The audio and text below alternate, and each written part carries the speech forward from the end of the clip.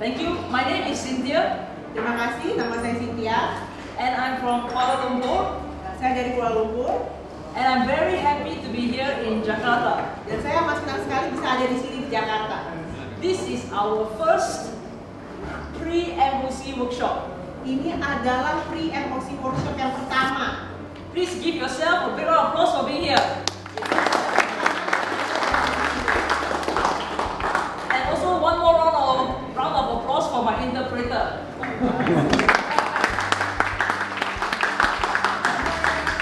Okay, I'm sure some of you don't know each other. Saya yakin beberapa dari Anda mungkin nggak kenal satu sama lain. Yes? Ya kan ya?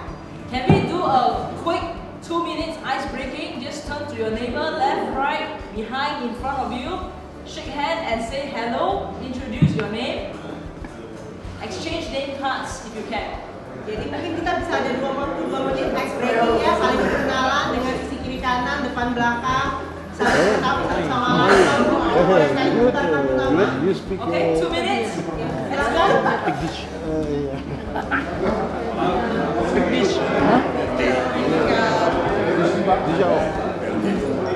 What's that?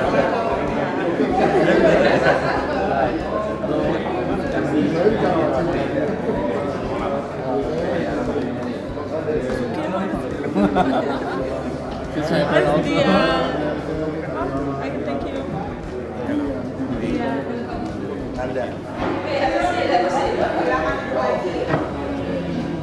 I also want to say thank you to my local partners in Jakarta. Saya juga ingin mengucapkan terima kasih untuk partner lokal saya di Jakarta. First of all, a big thank you to Mas Nunu. Pertama-tama saya mengucapkan terima kasih buat Mas Nunu.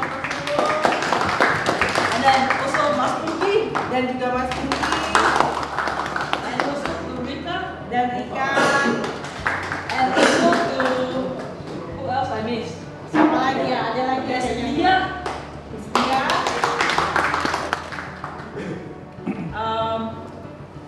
So, a quick introduction. Dr. Wong is my teacher.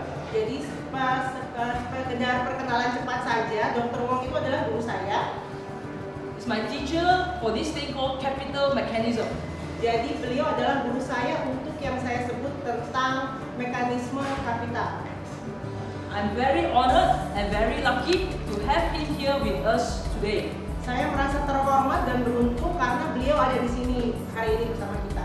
Because it is not easy to book his time. Karena nggak gampang buat booking beliau. He just came back from South Africa. Dia baru kembali dari Afrika Selatan. After Jakarta, he will fly to Taiwan. Jadi setelah dari Jakarta, beliau akan ke Taiwan. So, without wasting time, jadi tanpa menunggu-nunggu lagi, let's put our hands together to welcome jadi kita tepuk tangan untuk menyambut Dr. Wong.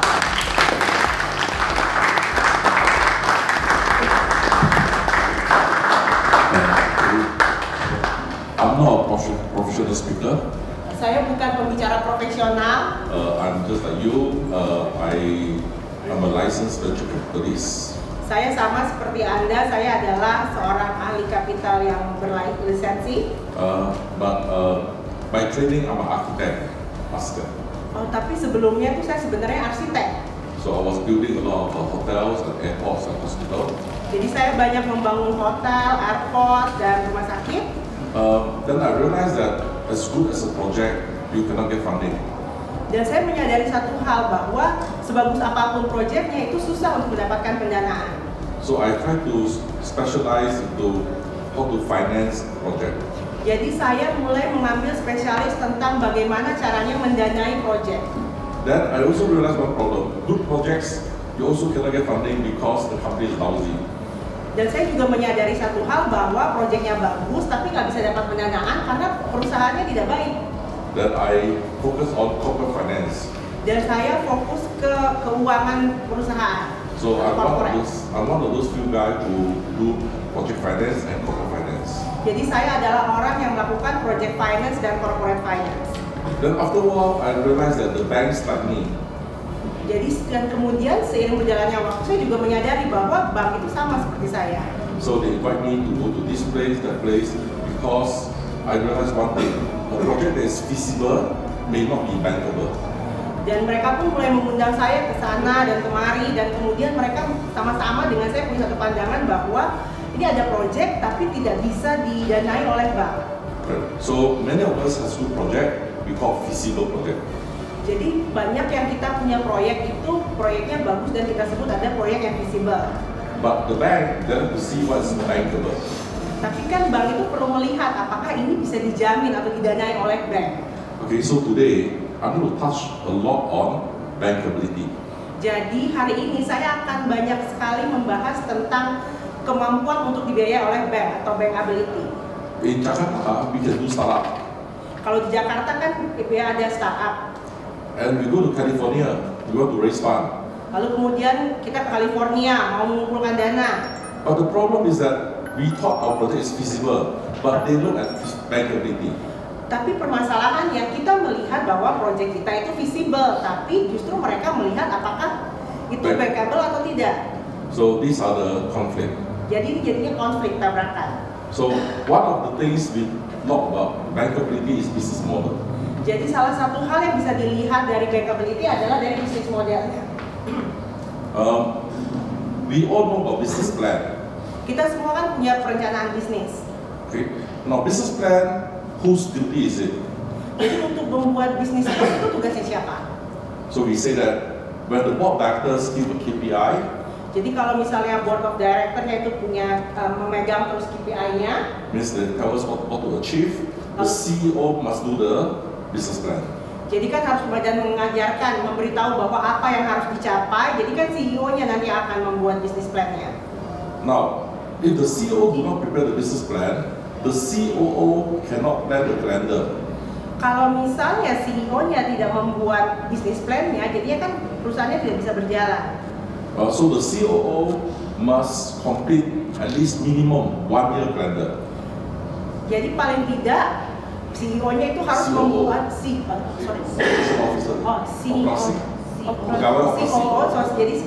jadi CEO-nya itu harus membuat perencanaan selama 1 tahun. So 1 tahun is moving mobile. February, March, April. Jadi benar-benar 1 tahun dari Januari ke Januari, Februari ke Februari, April ke April. This is very important because in the past long term is 10 years, but now long term is 5 years. Ini kan penting karena kalau dulu yang namanya jangka panjang itu 10 tahun, kalau sekarang cuma 5 tahun. And now medium term is 3 years and short term is 1 year. Dan sekarang untuk jangka waktu menengah itu 3 tahun dan yang jangka waktu pendek itu 1 tahun.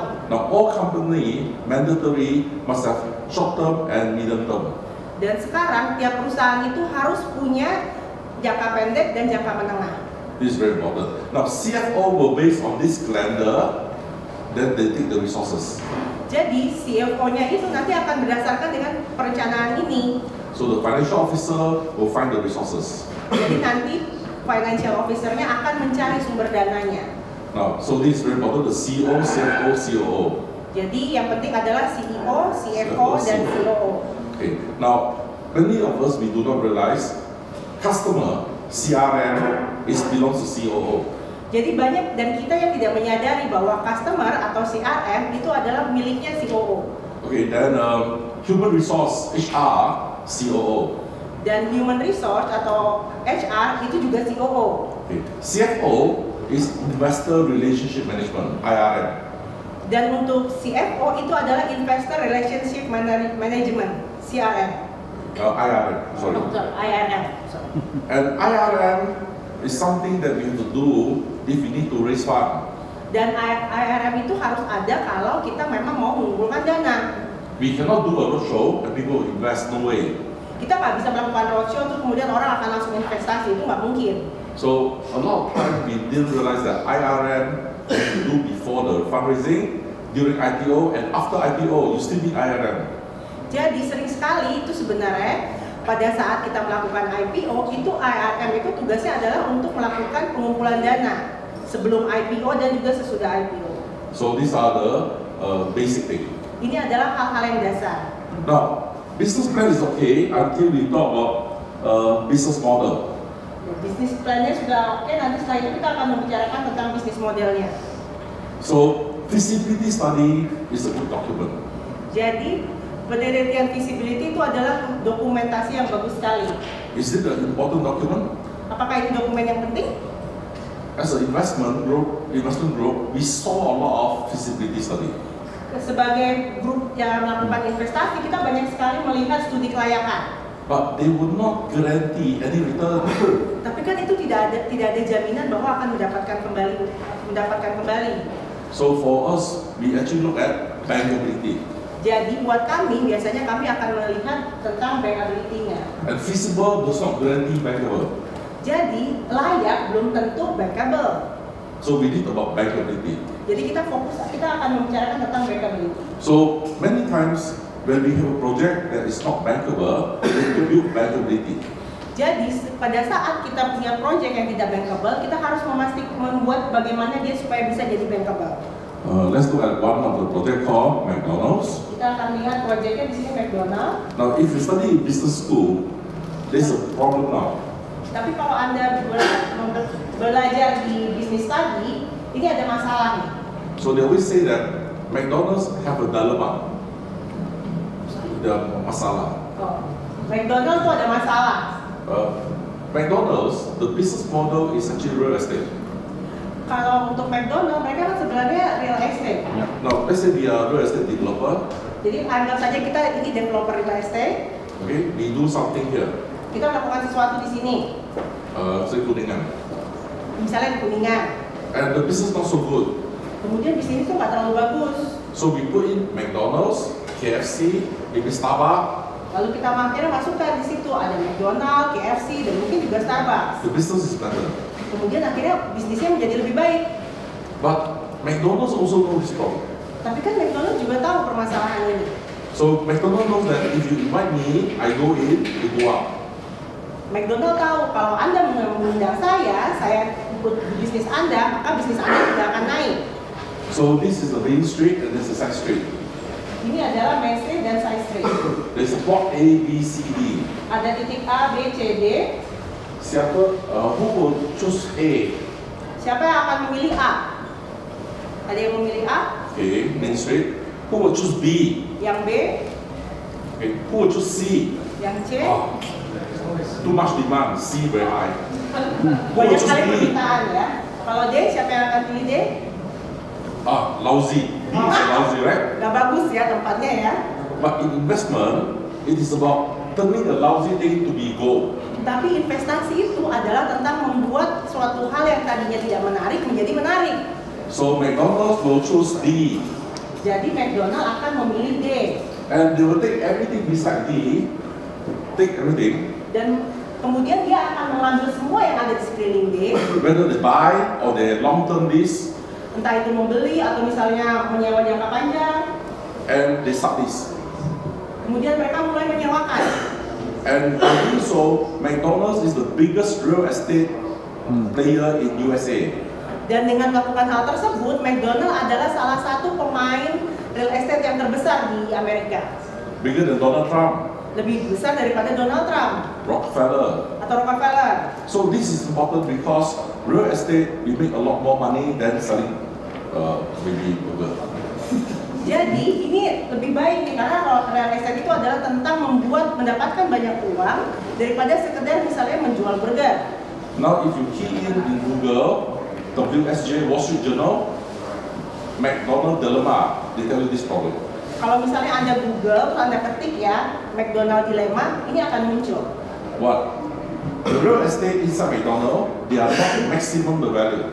Jadi real estate yang ada di dalam McDonald itu nilainya tidak maksimal. If I pull out the real estate and put under real estate investment trust, REITs, Kalau misalnya kalau misalnya investasi real estate yang dikeluarkan, kemudian kita taruh di investasi yang beresiko, then the REITs, REIT, will become big. kemudian resikonya pun akan besar. And in the REITs, if you do that, McDonald will collapse. Tapi kalau kita lakukan itu, McDonald-nya bisa kolaps. So the only way is to keep the real estate investment trust, McDonald's. Jadi satu-satunya cara adalah untuk tetap memasukkan investasi real estate itu di dalam McDonald, But we cannot come out. tapi itu tidak bisa muncul. So they have this dilemma. If they pull out, they become big, but McDonald finish. Jadi ini adalah dilema. Kalau misalnya risk rate-nya itu dipisahkan dari McDonald, real estate-nya bisa naik, tapi McDonald-nya turun. So, but here we saw how a business model is at play. Jadi di sini kita bisa lihat bagaimana bisnis model itu adalah sebuah perencanaan. What about KFC? Bagaimana kalau KFC? Is KFC also real estate? Apakah KFC juga real estate? No. Tidak. So maybe for me, Cynthia is a GM of KFC. Jadi kalau buat saya misalnya Cynthia ini adalah GM-nya KFC. Cynthia, hi. Hai dokter. Cynthia, hai. Hai dokter. Hai KFC. Hai KFC. I want to supply chicken for KFC. Saya mau memasukkan ayam untuk KFC. Okay, my chicken from Palembang. Palembang chicken. So, jadi saya mau masukkan ayam dari Palembang. Boleh? Boleh? No. What about Surabaya chicken? Kalau dari Surabaya? They say must be white feather American chicken. Jadi ini benar-benar harus ayam Amerika. Where I get? Is it from? Dari mana? Mungkin dari Rika. Rika, you sell the KFC white feather American chicken? Jadi kan kamu ini ya, menjual ayam yang bulunya tebal. You say yes. How much? Berapa banyak harganya? Tinggi lah. There's a problem. Then to buy Mahal. expensive chicken, right? Mahal. Jadi kan kita akhirnya harus beli ayam yang mahal. Now I have to find my friend to supply maybe some food for the chicken. Do you have rice left over from the restaurant? Yeah. Nasi yang extra. Jadi saya ada teman yang mungkin nanti dia akan mensuplai makanan untuk ayamnya. Jadi Anda ada nasi atau beras untuk nanti bisa diberikan jadi makanan ayam. That habis di restoran. Okay, he say. Ya. Cynthia say no. Kemudian Cynthia I bilang must buy the tidak. jagung from the supplier. Oh. Saya mau beli jagung dari supplier yang ini. Supplier bertauliah. Do you sell me the chicken feet? Kamu menjual ini nggak makanan ayam? How much? Berapa harganya? Not cheap, Murah. expensive. Mahal. Oke. Mahal. So I no choice. I buy and I feed the chicken. Ya, tapi kan nggak ada pilihan lain. Saya tetap beli, kemudian saya kasih makan ke ayam. But special, the chicken grow zoom zoom zoom big. Karena kan itu makanannya khusus, jadi ayamnya jadi zoom zoom zoom gede. But there's a problem. Tapi ada masalah nih. Every morning I give a lecture, the chicken falls asleep. Jadi tiap pagi pada saat saya ngajarin ayamnya tidur. Not enough vitamin C. Oh, ternyata kurang vitamin C. I will go and buy vitamin C expire from my friend. Saya akan beli vitamin C yang udah expire dari teman saya. But he said no. Dan dia bilang enggak. Why? He said must Kenapa? buy chicktamin. From supplier. Ciktamin. Oke, saya bicara. Do you sell chicktamin? How Anda much? jual ciktamin? Expensive. See? Mahal, ya kan? So now I put chicktamin. Jadi sekarang saya kasih vitamin ayam, jadi ya. The chicken at night can dance. Kemudian itu chickennya mulai senang joget-joget.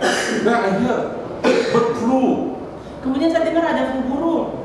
I must put inoculation. I Jadi go my friend. saya harus suntikin obat nih. Saya ke teman saya. You get this? He said no. Terus Must dia buy bilang from tidak. Bertaulia. Okay. You sell the inoculated? Ada How jual much? ya obatnya? Not cheap. Is it not cheap? Nggak murah. So the chicken here, the breast milk, 1 cc. Jadi di dada ayamnya tuh kita suntikin 1 cc obatnya. So okay, now from my kampung, I need to send the chicken.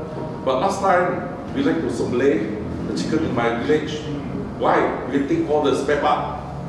Kan kalau saya kan biasanya kalau misalnya ngambil ayam dari kampung saya gitu kan dan disembelih di sana itu kan bisa, tapi kan kalau disembelih di kampung biasanya opsinya kita keluarin. You say no, must send to abattoir. Nggak bisa, harus kirim ke abattoir. Why? HACCP, ISO, halal, everything. Okay. I send that. Jadi ini kan ada ICCP, ada sertifikasinya, halal dan sebagainya. Jadi makanya saya kirim ke sana. Okay, and now two of us, hey, your brother-in-law, they do all the spice, right? Jadi kayaknya kami berdua dia nanya sama saya, kalau nggak salah saudara ipar kamu kan jual bumbu ya, rempah. Let's do our own KFC franchise. Jadi ayo kita bikin franchise KFC kita sendiri. No, must buy the brand Colonel Sanders.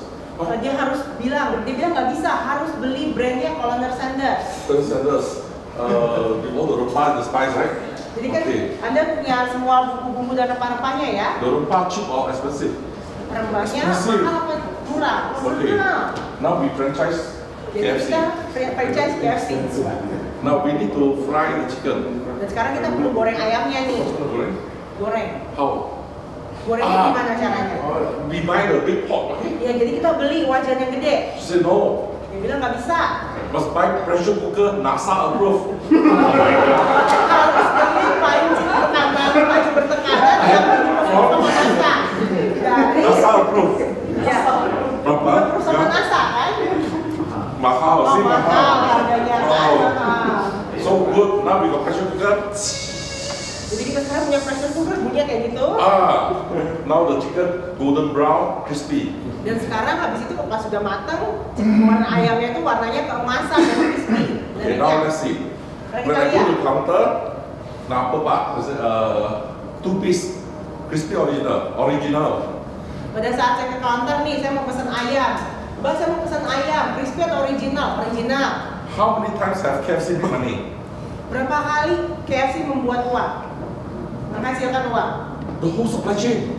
Sepanjang supply chain tadi. Not 35 cents for the chicken extra the profit, but the whole supply chain. Jadi bukan soal menjual satu ayamnya aja, tapi benar-benar dari semua supply chain-nya. No, too much. Do you have a herbal tea? Seret nih di leher nih, jadi ada teh nggak? No, only Pepsi Cola. Nggak ada, cuma ada Pepsi Cola. Who owns Pepsi Cola? Siapa yang punya Pepsi Cola? Same, supply chain. Sama, supply chain-nya juga. You see, the problem with us is that we do business, we go very wide. Jadi sama ya. Jadi kita tuh biasanya permasalahannya adalah pada saat kita melakukan bisnis itu luas sekali jaringannya. Luas, but they go very deep, Tapi mereka tuh perginya dalam sekali.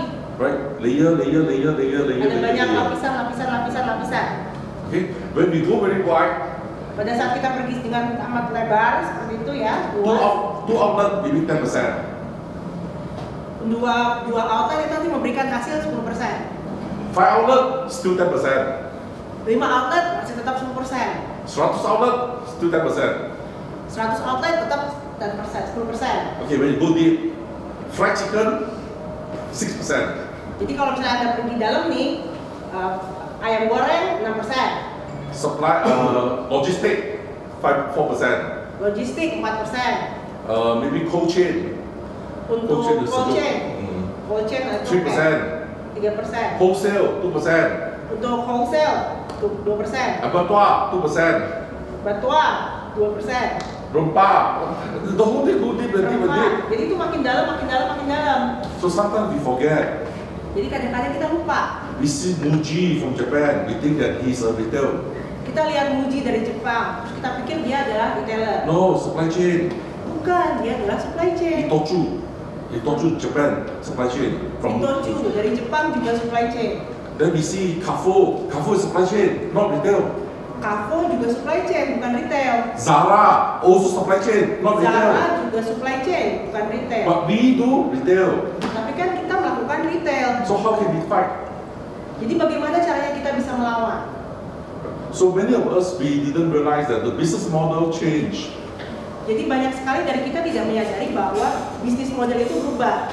So in Kuningan, I will start a computer shop. Jadi di Kuningan saya akan membuat sebuah toko komputer.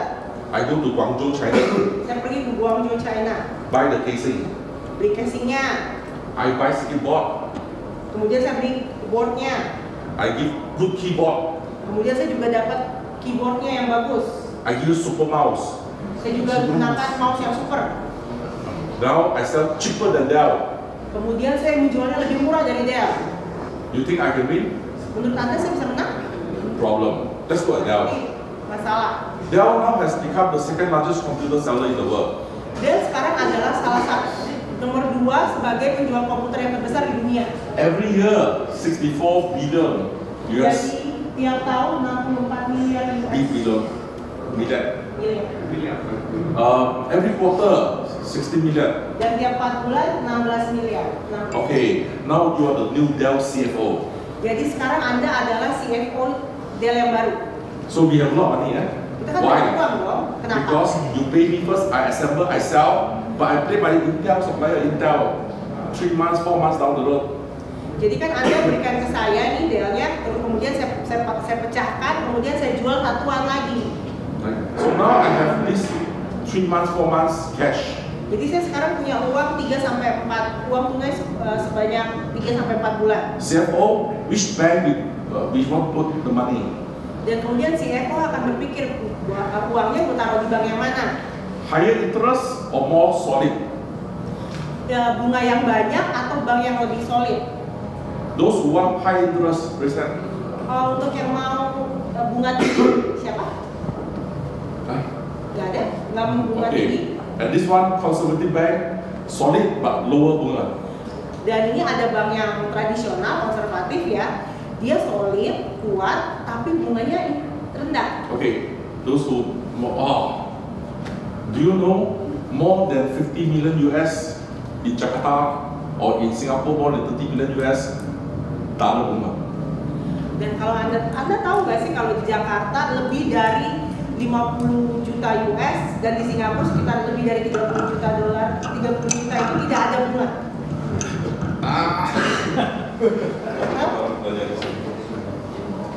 Okay, body kuat. Okay, 16 billion, 90. 16 miliar. They take 0.5% service charge. Jadi mereka ada service charge-nya 0,05%. So 1% is 20 divide 0.5% is 80 million US. Jadi fee-nya ada 80 juta dolar. Setahun. How many of us want to give 80 juta setahun to the bank? Jadi, US. Ini kan setahun ya. Okay. Jadi, siapa yang mau ngasih uang sebanyak ini No ke bank? problem. You bring balik rumah, bawa balik rumah. Jadi nggak apa-apa deh kalau gitu, bawa aja uangnya, bawa pulang lagi aja uangnya. 16 billion, how heavy? 80 No, juta. 16 billion. Oh, 16 miliar itu berapa banyak sih? Berapa ton? Berapa? Kalau di uangnya ditaruh 1 lagi juta berapa kilo? US dollar berapa ton? Berapa kg? Kalau untuk 1 juta dolar, Tak ada bisa yang deh. berapa beratnya? 10 kg. 10 kilo. Next time when you reach too much money, don't count. Just measure.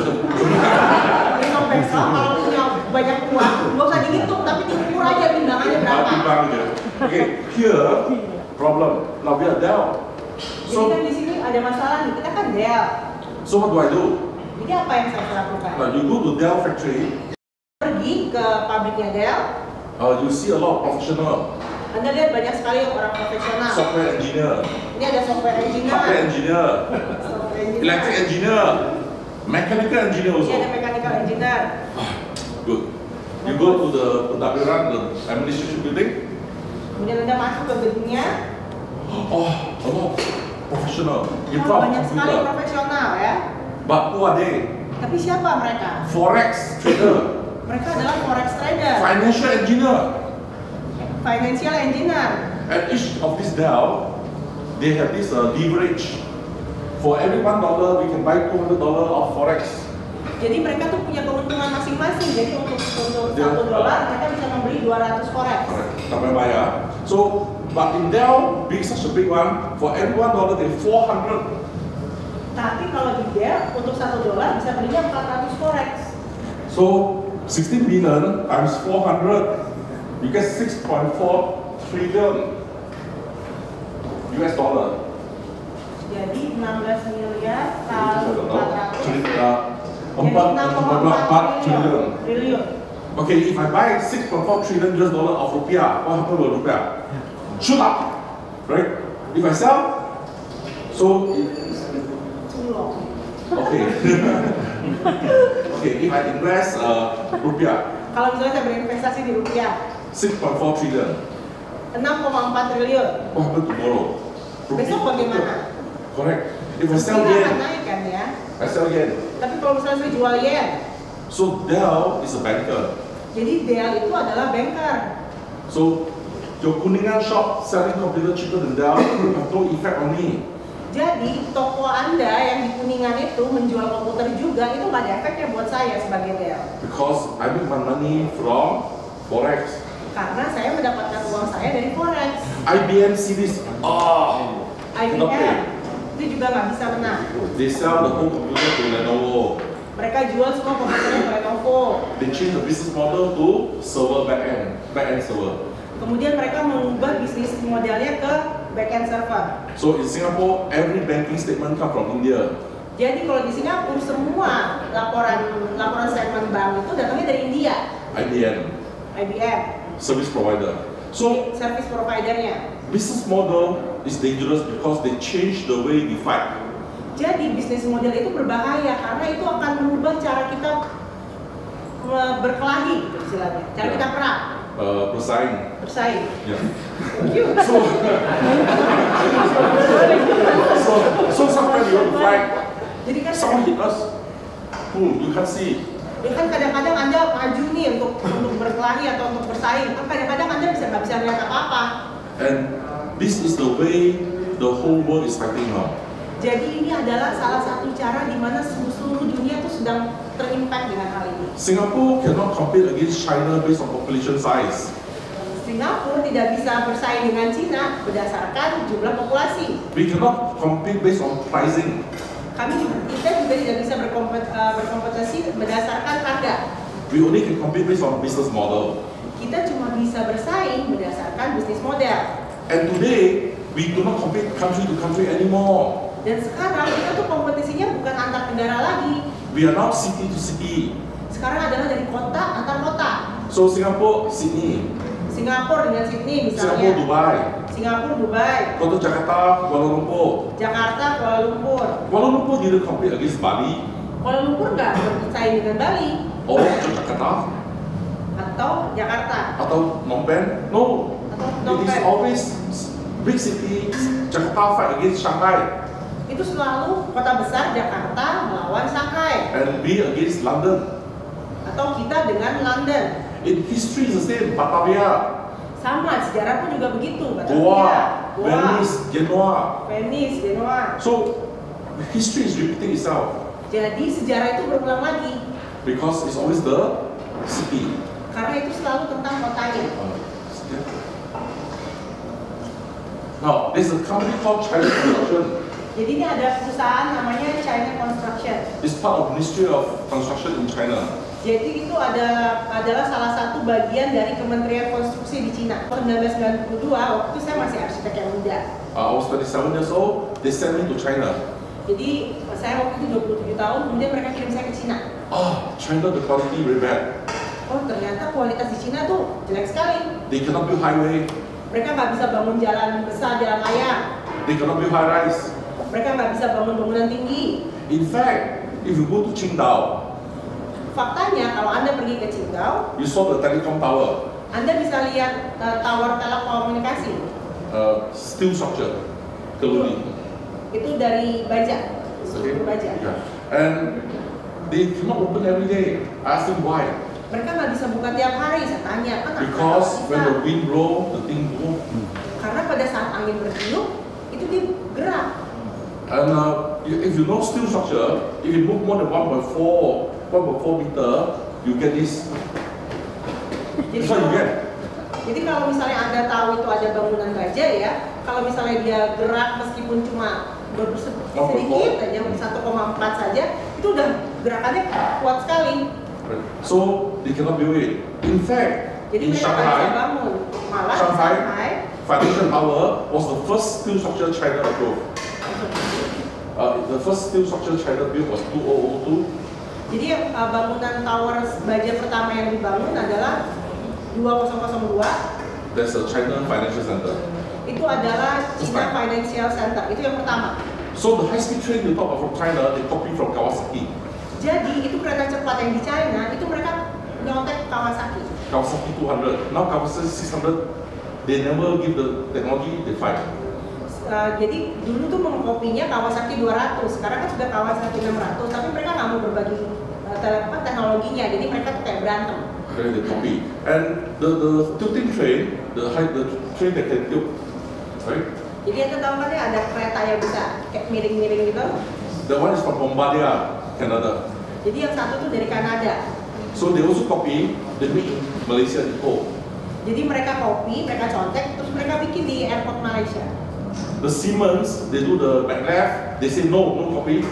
Kemudian Siemens kan melakukan back left, kemudian mereka bilang nggak bisa, nggak boleh. Then China ban. Terus kemudian akhirnya di ban sama China. So China is very good at C&D, not R&D. Jadi China itu bagus sekali untuk C&D, not R&D. Copy and develop. Untuk copy and develop. So but they are very good. They copy very fast. Tapi mereka bagus ya, mereka cepet banget nyonteknya. So they copy the technology for construction. Jadi mereka nyontek teknologi di konstruksi. But because market is big, they perfect it. Tapi kan karena pasarnya besar, mereka terus memperbaiki. Okay. So these guys, jadi orang-orang ini, so they have mastered the construction. Mereka sudah menguasai konstruksinya. Next. So in 1992, 93, 94, 95, 96. Jadi dari tahun 92, 93, 94 sampai 95, sampai 96. Until financial crisis. Sampai akhirnya krisis keuangan, krisis finansial. Most of the China professional salary gaji is about $400 US. Jadi kebanyakan profesional di China itu gajinya adalah $400 US. So just to give a compare, I was young guy, 37 years old. My gaji was about 37,000. Jadi sebagai perbandingan aja, waktu itu gaji saya, karena saya masih anak muda, waktu itu gaji saya adalah $3.700. So you can imagine the disparity, right? Jadi kan bisa kebayang ya, jaraknya, gapnya jauh sekali. Now, then China opened up from 4 cities, they become 14 cities, number one. Jadi China itu, perusahaan ini akhirnya membuka dari 4 kota menjadi 14 kota. And all the city boom. Dan semua kotanya itu meledak. So I was surprised because I was building hotel for Mandarin, now belongs to People Group. Last time was Overseas Union. Jadi waktu itu saya kan membangun hotel Mandarin ya, dan itu saya terkejut gitu pada saat saya membangun hotel itu. Because I built 25 story. Maksudnya? I built 25 tingkat. Oh, saya bangun tuh 25 lantai. Okay. My neighbor, 22 years old. Tetangga saya 22 tahun. First time. Pertama kali. No experience. Gak punya pengalaman. No money. Gak punya uang. He built 40 story. Dia membangun gedung 40 lantai. I see, I got a shock. Dan waktu itu saya kaget. What happened? Kok bisa? Company like this start to give credit. Jadi perusahaan-perusahaan seperti ini mulai memberikan kredit. But I did not know in Singapore, Tapi saya nggak tahu kalau di Singapura. there's a project 100 million. Jadi ada project itu ada 100 juta. So contractor A Singaporean, Jadi kontraktornya Singaporean, orang Singapura. he tender 107 juta. Dia melakukan tender 107 juta. Okay. Why? Because the market is bad. Kenapa? Karena waktu itu marketnya lagi jelek. This project 2 tahun, 2 years. Dan proyek ini 2 tahun. So he say 1 year 3.5%. Okay, go. Jadi dia bilang 1 tahun 3,5% boleh lah. Ya udah ayo jalan. Contractor B Singaporean, Kontraktor B sama orang Singapura juga no project. nggak ada project. Every month pay 2 million salary, burn rate, rental, everything. Jadi tiap bulan tuh selalu ada pengeluaran, bayar gaji, bayar sewa gedung, sewa ruangan dan sebagainya. If 1 year no project, he spend 24 million. Dan kalau misalnya 1 tahun nggak ada project, dia menghabiskan 25 juta. So what he do? Okay, cost price 100 million. Ya udah kalau gitu, dia lakukan apa? Ya udah kalau gitu kita bikin efektif aja di budgetnya. Who will get? 100 juta. Who will get the project? Siapa yang akan dapat projectnya menurut Anda? A nggak B? Yang A atau yang B? Next. No, China Construction 98 million. yang nggak percaya construction karena itu jualnya 98 So say, miliar. hey, how? Everyone buy from Guangzhou. Kan ada bilang loh kok bisa? Karena semua orang beli dari Guangzhou. All the tile, every construction material from Guangzhou. Jadi semua bahan-bahan material konstruksinya itu belinya dari Guangzhou. Why China Construction 98 million? How? Kok bisa China Construction cuma 98 miliar? Okay. Actually, in China government during 1990s until year 2000, Jadi di pemerintahan Cina dari tahun 99 sampai 2000, they want the people to go out, mereka mau orang-orang untuk keluar, export. mengekspor. Okay. So my name is China Construction, I need to bring my guys to other country. Jadi kan kalau saya China Construction, saya harus membawa orang-orang saya ke negara lain. And I go to Singapore, Kemudian saya ke Singapura, terus saya lihat. in China, gaji 400 Kalau di Cina gaji kan 400. renminbi, but to Singapore, US dollar 1,200. Tapi partner B, kalau misalnya Anda ke Singapura, Anda akan gajinya akan $1,200. Those days, one Sing dollar, US dollar about 9.9 renminbi those days. Ya, pada waktu itu kan $1 itu sekitar 9.900. And those days, one house in China Dan was pada only saat about 28,000 renminbi. dan pada saat itu di Cina satu rumah itu harganya 28.000 2,800 US for small house. Jadi 22.000 itu untuk rumah yang kecil. If you go overseas to Singapore, you come back, guaranteed you got house, you got land. Jadi kalau misalnya Anda ikut saya ke Singapura, saya jamin Anda punya rumah, punya tanah. Go. Jadi pergi ya. Pergi ya? Okay. First next. Tapi, deposit 5,000. Tapi harus deposit 5.000. Pergi kan pergi? Mau pergi tetap pergi apa enggak? You want to go or not? No, the people say stupid. You go try, please go. Make money for me. All the villagers say go, go, go, go. Not for go, but go, go. Paksain aja terus pokoknya pergi. Tana, then everybody will don't like you. You go. Jadi orang-orang tuh sebel. No, I can jump you, no problem. I can let you. So everybody let money. Go, go, go, Pokoknya saya go. pinjamin uang, jadi pergi aja. Okay, the fact is that everybody go, and if you come back, you can get back 3,500 refundable. Jadi kalau misalnya Anda pergi nih, Anda nanti akunnya akan Of dibalikin. 6,500. And the gaji is 28,800. 2 years contract. fee-nya Pergi. $1,500. Okay, pergi ya. Pergi ya.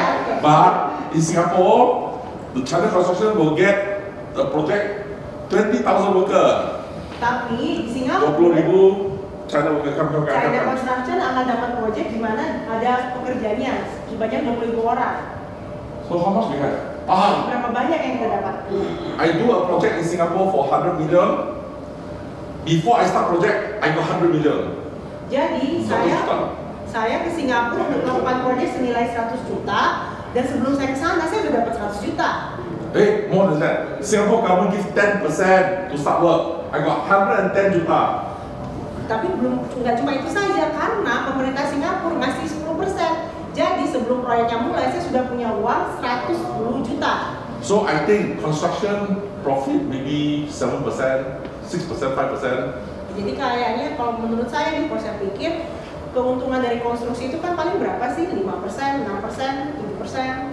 Maybe I must get the project 98 million, I lose 2 million, I think. Jadi kalau misalnya saya mendapatkan proyek 98 juta, saya kehilangan saya rugi 2 juta ya nggak apa-apa, saya ambil aja. Guarantee ya? Itu jaminan. Okay, now young guy in China. I build hotel. Alamak. Jadi Don't saya- have a steel bar. Jadi ini saya anak muda di China gitu. Terus saya membangun hotel. Ya ampun, ternyata saya nggak punya school bar-nya. 1992 China steel bar brittle. Jadi di tahun 92 stool bar-nya itu di Cina gampang patah. And then quality bad. Kualitasnya juga bagus. The Jelek. best steel bar, cheap price, Turkey. Jadi kalau misalnya mau kualitas yang bagus tapi harganya murah ke Turki. I need to import Jadi saya perlu impor. because I Singaporean company, right? I can import. Jadi kan saya sebagai perusahaan Singapura saya bisa impor. But I must find US dollar. Tapi kan saya harus punya uang US dollar. So I don't have US dollar. So I go to China Construction. Saya You kan nggak lend me punya US dollar? uangnya. Saya ke China Construction. Kamu mau nggak minjemin saya dolar? They say 16% bunga, 16%. Dia bilang bunganya 16%. Jadi 2 year he can make 32 million. Jadi dalam 2 tahun dia bisa mendapatkan 36 juta. 32. 32. He minus 2 million, he can still make 30 million. That's more than construction profit. Jadi kan dia bisa dapetin 32 juta itu, jadi itu untungnya kan besar sekali. Okay, so this developer, the young guy, young developer. Jadi ini ada developer muda. Okay, if you use local contractor, Kalau Anda pakai kontraktor lokal, bayar dulu. jadi Anda bayar dulu, pay it If first. you use China Construction, saya bayar dulu. Kalau Anda pakai China Construction, Okay, thank you. I pay first. Okay, if you use me, I pay first. You use him, you pay first. Which one you want to use? Kalau Anda, Okay, good. Which one you want? Then I ask him, why you look so sad? kenapa? Tak ada project. Where tak ada project? Everywhere tower play. Apa sah? Tak ada project. Ada You project. see, tak ada finance. No problem, I'm your friend. 60%. Saya kalau kamu ya, 16%. The whole China, 92, 93, 94, 95, 96, 97, 98, 99, 2000, all construction financed by these guys. Jadi konstruksi di China dari tahun 92 sampai tahun 2000 itu semuanya biayanya dari beliau. Hai, Cynthia, Yes. sudah berapa project kita ada? How many project? 43,000 project. 43,000. Okay. Kita beli satu bank. Okay, let's buy a bank. China Construction Bank. China Construction Bank. Kan bagus. So you see, which one more profitable? Jadi Anda bisa lihat. Financing or construction? Jadi Anda bisa lihat yang mana lebih menguntungkan, financing atau constructor. 92, 93, 94, 95, 96, China short of US dollar. Jadi dari tahun 92 sampai 96 China tuh menjual dolar. And now you go to Cambodia, China get the project, all China construction. Jadi kalau Anda pergi ke Kamboja, Anda bisa lihat China Construction itu membeli proyek. Why? Because he want me to pay first. Karena kenapa? Karena dia mau saya yang bayarin dulu. But you think, would I use Cambodia worker or use China worker? Tapi kalau Anda pikirkan yang mana saya akan pakai pekerjanya? Pekerja dari Kambodia atau dari Cina? If I use Cambodia, my business model collapse. Kalau saya pakai orang pekerja Kambodia, bisnis model saya akan jatuh. So I do China worker. Itulah kenapa saya pakai pekerja Cina. You go to Malaysia, last time Indonesia worker. Now you go to Malaysia, you see China construction, China worker, not Malaysia worker. Jadi kalau dulu Anda ke Cynthia, Malaysia, you go to, I went to Africa, South Africa. Oh, saya kan translate. oh sorry.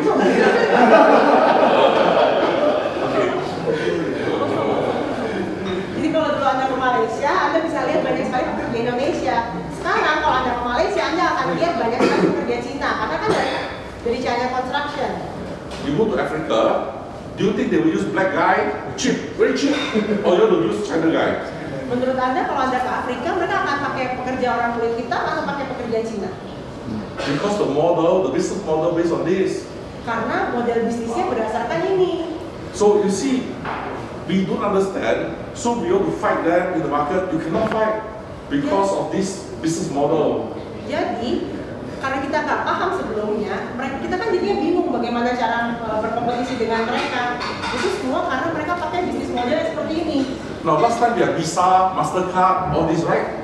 Nah, terakhir kan kita ada Visa, Mastercard ya. Right. Before that was Diners Club, American Express. Sebelum itu kan ada Diners Club sama Amex ya. Then now got Alipay. Alipay. Ini kan sekarang ada Alipay kan. Why can Alipay be in China be bigger than Visa and Mastercard? Kenapa di Cina Alipay itu lebih besar dari Visa dan Mastercard? You see, it is funny because without 16 digit, you cannot trade. Karena kan itu lucu ya, karena kan kita ngomongin soal angka. Jadi kalau nggak ada 16 angka. 16 angka, jadi kalau nggak ada 16 angka nomornya itu, Anda kan nggak bisa bertransaksi. Yeah. Then we have Electron, Maestro. Kita kan ada Elektron, Maestro. Right, Mastercard makes Maestro, then the Visa makes Electron because they give debit card. Ya kalau Mastercard kan dengan Metro, Visa Card dengan Maestro. Maestro. And why now Alipay? Oh, Kenapa sekarang kita pakai Alipay? now China government also want to do business model. Karena sekarang pemerintah Cina juga melakukan bisnis modelnya. Why? Alibaba, Jack Ma, 7%. Kenapa? Karena Jack Ma, Alibaba itu equity-nya 7%. SoftBank, Microsoft, and the Yahoo only 28%. Jadi SoftBank, Yahoo itu cuma 25%. 28. And then China government 30%. Kemudian pemerintah Cina 30%. So of course they allow Alipay to do the whole China. Makanya pastinya mereka membiarkan Alipay untuk dilakukan di semua Cina. Because he know that the government will own one business model for finance. Karena dia tahu bahwa pemerintah Cina punya bisnis modelnya. And China government only on name is communist. Dan pemerintah Cina itu kan disebutnya komunis. You open the brain of capitalist. Pada saat Anda buka kotaknya isinya sebenarnya kapitalis. Everything he control business model. Mereka adalah tentang menguasai bisnis model, dan bisnis model. Right? And that is a dangerous thing. Dan itu bahaya. And they create, we call debt trap. Jadi itu ada kayak jebakan hutang. So this is the thing that we are seeing in the world now. Jadi itu yang sekarang kita lihat sedang ada di dunia. So we say business model can be deceptive. Jadi kita bilang bahwa bisnis model itu bisa menipu. Okay, the best business model is that you do not know it exists. Jadi bisnis model itu sebenarnya tidak ada. Yang bagus itu tidak ada. And if you know, you can't see it. Kalau Anda tahu, Anda nggak bisa lihat. You can see it, you cannot understand it. Kalau Anda bisa lihat, nggak bisa ngerti. If you can understand it, you cannot copy it. Kalau misalnya Anda bisa ngerti, nggak bisa contek. If you copy it, no effect. Kalau misalnya Anda contek, nggak ada efek apa-apa. Now that is the business model. Itu bisnis model. So I always think which one is the most, where's the best business model? Jadi saya mulai berpikir, kira-kira bisnis model yang terbaik itu apa? Yang paling canggih. Paling canggih. So I go supermarket. Jadi saya ke supermarket. This one I buy. Saya mau beli This ini. one I buy. Saya mau beli ini. I buy. Saya beli. I go check out. Terus saya keluar ke Then the kasir. counter tit. Pak, 400 pak. Kemudian saya ke kasir, udah di scan semuanya, Pak 400. And the cashier open the cashier machine. She give me 400 US dollar. Dan kemudian si kasirnya kan buka mesin kasirnya, terus dia kasih saya uang 400 US dollar. I take the uang 400 and I also take my thing. Kemudian saya ambil uangnya, terus saya bawa juga barang-barang saya. Canggih ya? Canggih? Dia bayar you to shop, okay? Dia bayar Anda untuk belanja. Betul tak? Why? Because maybe this Kenapa? apa tuh? Colgate, Oh, itu odol Colgate the ya. box and the advertising more expensive than the obat gigi. Jadi untuk odol Colgate itu bungkusannya itu sebenarnya lebih mahal daripada si odolnya sendiri. And I do advertising on the Colgate all side 1, 2, 3, 4, 5, 6 side. I make more money than sell you the obat gigi maybe. Jadi saya melakukan iklannya itu kan ada 6 sisi kotaknya. Jadi itu uang biayanya lebih banyak. Then like that, you can take the obat gigi, take. As long as I do the advertising. Jadi saya bilang bahwa ya udah ambil aja odolnya. Yang penting saya bisa beriklan nih di kotaknya. Maybe the iklan here more expensive than the water. Ya kalau iklan di sini kan lebih mahal daripada airnya. That's why newspaper can be free. Newspaper the iklan more better than the paper. Karena itulah kenapa koran itu sekarang gratis gitu. Karena kan iklan lebih mahal daripada korannya. Our trade magazine same. Sama dengan majalah juga sama. So maybe the whole business model is going to change. Jadi mungkin bisnis model itu sudah berubah. South Africa, kamu nak kereta free kereta. But it was the free car. Oh, Afrika. No, okay. South Africa, you want to get free car. Oh, jadi Anda ke South Afrika, Anda mau dapat mobil gratis. Okay. Now you can get the car. Which car? Toyota Corolla or you want which car? Kalau dapat mobil mau mobil apa? Toyota, Corona atau apa? Okay, Toyota. Okay, Toyota. You must pandu every day 8 jam. Jadi buat Toyota, Anda harus nyetir tuh setiap hari 8 jam. Okay, because all the advertising on top side you must go on the street. Karena kan ada advertisingnya kan sebelumnya ya. Once you walk here, it's your car. Jadi Anda harus jalan, terus karena kan di mobilnya itu ada iklan, dipasang Okay, if iklan. Suzuki 6 jam, Kalau Suzuki 6 jam, Audi 12 jam. Audi 12 hours. So taxi driver say, okay, 12 jam, okay, no problem. Oke, 12 jam nggak apa-apa. Taxi driver, okay. Right. Apa? So you see, you can get a free car if you don't mind a lot iklan. Jadi Anda bisa dapatkan mobil gratis kalau misalnya Anda mau beriklan di mobil tersebut. So these are how we compete now. Jadi itu tentang bagaimana kita berkompetisi sekarang. Avis, car rental, Avis. Car rental ya, Avis. In South Africa, they like to buy new car, Mereka BMW, Mercedes-Benz. Jadi di Afrika Selatan mereka suka beli mobil baru tuh, BMW, Mercedes-Benz. Why? Kenapa? Because they buy fleet. Karena mereka belinya banyak. Okay? And fleet discount 40%. Dan kalau beli dalam jumlah banyak, diskonnya gede, 40%. Agent 30%. Agent 30%. Fleet discount 40%. Kemudian kalau beli jumlah besar itu 40%. Better than agent. Kalau misalnya ke agen lagi, Singapore government, pemerintah Singapura Singapore Aerospace, untuk aerospace Singapura, their exhibition, they buy BMW 740L, mereka beli BMW itu 740L, 740L, and they get discount 40%. dan mereka dapat diskon 40%. Okay, then he asked orang kaya, orang kaya smart. And then they ask for the rich. You want to buy new car? This price, say 1 juta. Anda kan mau dapat uang nih, kan mau beli mobil. Or anggapnya 1 week Anda- old second car, 1 week old. Dipandu oleh traffic police special force. Lepas tu, we polish only 1 week old. Kilometer baru 2,000, okay? Jadi mobilnya itu mobil second tapi baru dipakai 1 minggu. 740, discount 35%. Dan diskonnya 35%. Satu Mau? minggu aja. 1 minggu aja. Which one you want? Yang mana? New or? Yang baru Second apa one. yang second? Yang second. Anyway, we buy new car also second hand kan? Orang sudah pandu. Okay. Because when we buy a new car, actually many people try to buy the car, the factory, the people all buy anyway. Karena kan kalau misalnya Anda beli mobil baru, itu kan mobil baru itu datangnya dari pabrik, dari dealer, dari mana aja. So when I go to Cape Town, I go to Avis. Jadi kalau saya ke Cape Town, saya ke Avis. BM baru, new, BM baru, ini kilometer baru. 100. Kilometernya baru 100. So I drive, because South Africa very far. I drive 4,000 kilometer 1 week. Kemudian saya di South Africa, saya perginya jauh. Dalam 1 minggu tuh saya nyetir 4 I return the kilo. car. Kemudian saya balikin mobilnya. Next trip I come, new car again, kilometer 200. Tahun berikutnya saya datang, wah mobil lebih baru lagi. Always mobil Kilometernya baru. 200. Why?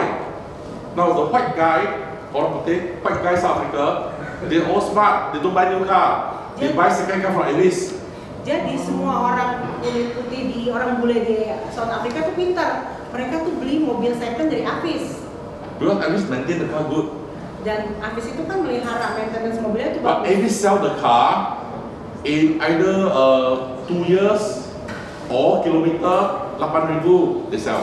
Jadi Avis itu biasanya ngejual mobil kalau mobilnya sudah umurnya 2 tahun atau kilometernya sudah mencapai 80.000. Which one faster? 8,000 or 2 years? 8.000. Jadi yang mana lebih cepat? 8.000 atau 2 tahun? 8,000 lah, people like before 8,000 kan. 8.000 kan ya? 2 minggu like no. minggu juga But when udah- they sell the car, Avis sell the car 25% below market price. Tapi Avis itu menjual mobilnya itu 25% lebih murah daripada harga pasar. Now, he buy 40% discount, he sell 25% discount. Jadi dia kan belinya dapat diskon 40%, tapi pada saat dia jual dia ngasih diskon 25%. And me, I rent the car for $4,000 for 1 week. Now, tell me what money Avis make. Dan saya kan nyewa mobil tuh 1 minggu $4.000. Dan sekarang saya dapat uangnya tuh sebenarnya dari mana sumber uangnya? He make money from rental or make money from selling car? Dia dapat uang dari merental mobil atau dari jual mobil? Same thing for parallel importer of Alpha and Wellfire in Japan. Sama kayak Alpha and Fire di Jepang. I'm a second-hand car dealer, but actually I'm a car rental company. I buy fleet Alpha and I buy fleet Wellfire. Jadi saya tuh sama, saya adalah menyewakan mobil, saya juga jual mobil gitu. Jadi saya beli mobil dalam jumlah besar. Free discount, you say free discount 40%. I buy Wellfire. Jadi kalau misalnya beli jumlah besar kan dapat diskonnya 40%, jadi saya beli aja. Problem, Japan people like small car. Ternyata masalah nih, kalau mobil yang kecil. So I try Wellfire, ada orang. Kemudian saya bilang bahwa itu nggak laku nih mobilnya. So my mobil park in my garage. Jadi mobilnya akhirnya cuma Parkir. parkir aja di garasi. When you parkir, bangunan parkir. So my car I park there. I have to wait for 2 years before I can sell. Jadi kemudian mobilnya saya parkir aja di sana, terus saya harus nunggu 2 tahun sebelum saya bisa jual lagi. So I park, I put my wheel on the moving. So in the parkir, they see all the car, the wheel all moving. Jadi kalau misalnya Anda lihat ya, kalau di sana tuh parkirannya tuh banyak tuh bisa muter. Kalau pas Because diparkir. kilometer, they move, they register. Karena kan kalau misalnya banyak nggak jalan kan berarti kilometernya juga nggak jalan. Then I can export. Kemudian habis itu saya bisa So when you ekspor. buy a second-hand Alpha, Wellfire in Malaysia, Singapore, Indonesia, or Hong Kong, It's not a new car. Jadi kalau misalnya Anda beli mobil second ya, Alphard, Velfire yang kayak gitu-gitu di Malaysia atau di Jakarta, pas Anda beli meskipun second, tapi baunya tuh bau baru. Why? It's new car. Kenapa? Because they get 40% discount this and the parallel export 20%. They make untung. Karena mereka kan pas belinya tuh dapat diskon 40%, kemudian pada saat mereka jual lagi, mereka kasih diskon 20%, jadi mereka dapat untung. Okay, this week I just buy a mattress. Tilang. Kasur ya, jadi minggu ini saya belum beli tempat tidur. I'm an architect. So Shangri-La, Westin, Marriott, we only do 2 brand. Jadi saya kan arsitek di Marriott dan di hotel-hotel itu saya biasanya kita cuma pegang beli tempat tidur tuh 2. One is Simon, one is Silly. Satu Simon, satu Silly. Silly is S-E-A-L-Y. Like that, I think. Repeat like that. S-E-A-L-Y. Silly. And one is Simon, S-I-M-M-O-N, right? Yeah. Oh, yo! I see the price. Ringgit 33,000. Kalau saya lihat ya harganya dalam ringgit itu 34.000 ringgit. Right? Then what do we buy?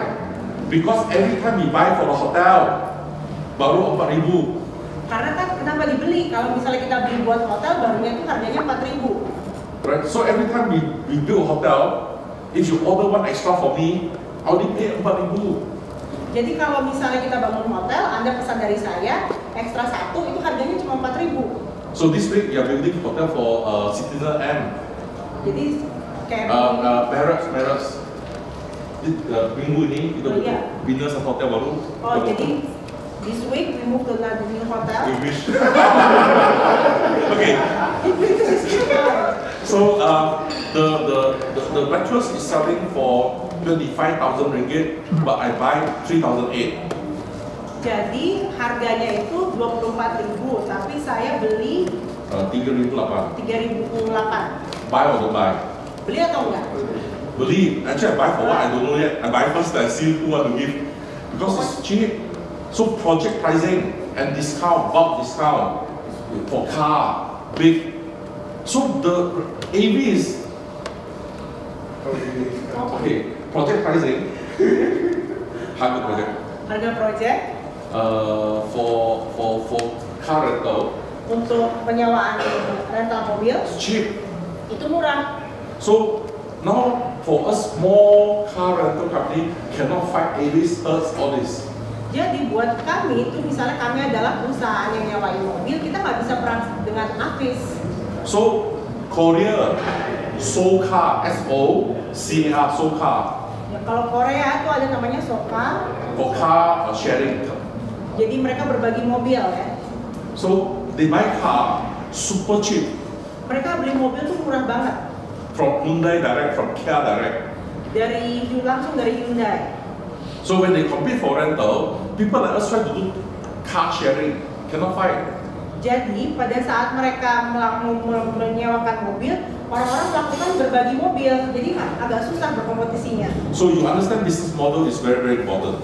Jadi Anda bisa paham ya kalau bisnis model itu sangat penting. So for incubator like this, for full business incubator, Jadi untuk yang tempat seperti ini ya, so we have to teach the startup to have business model.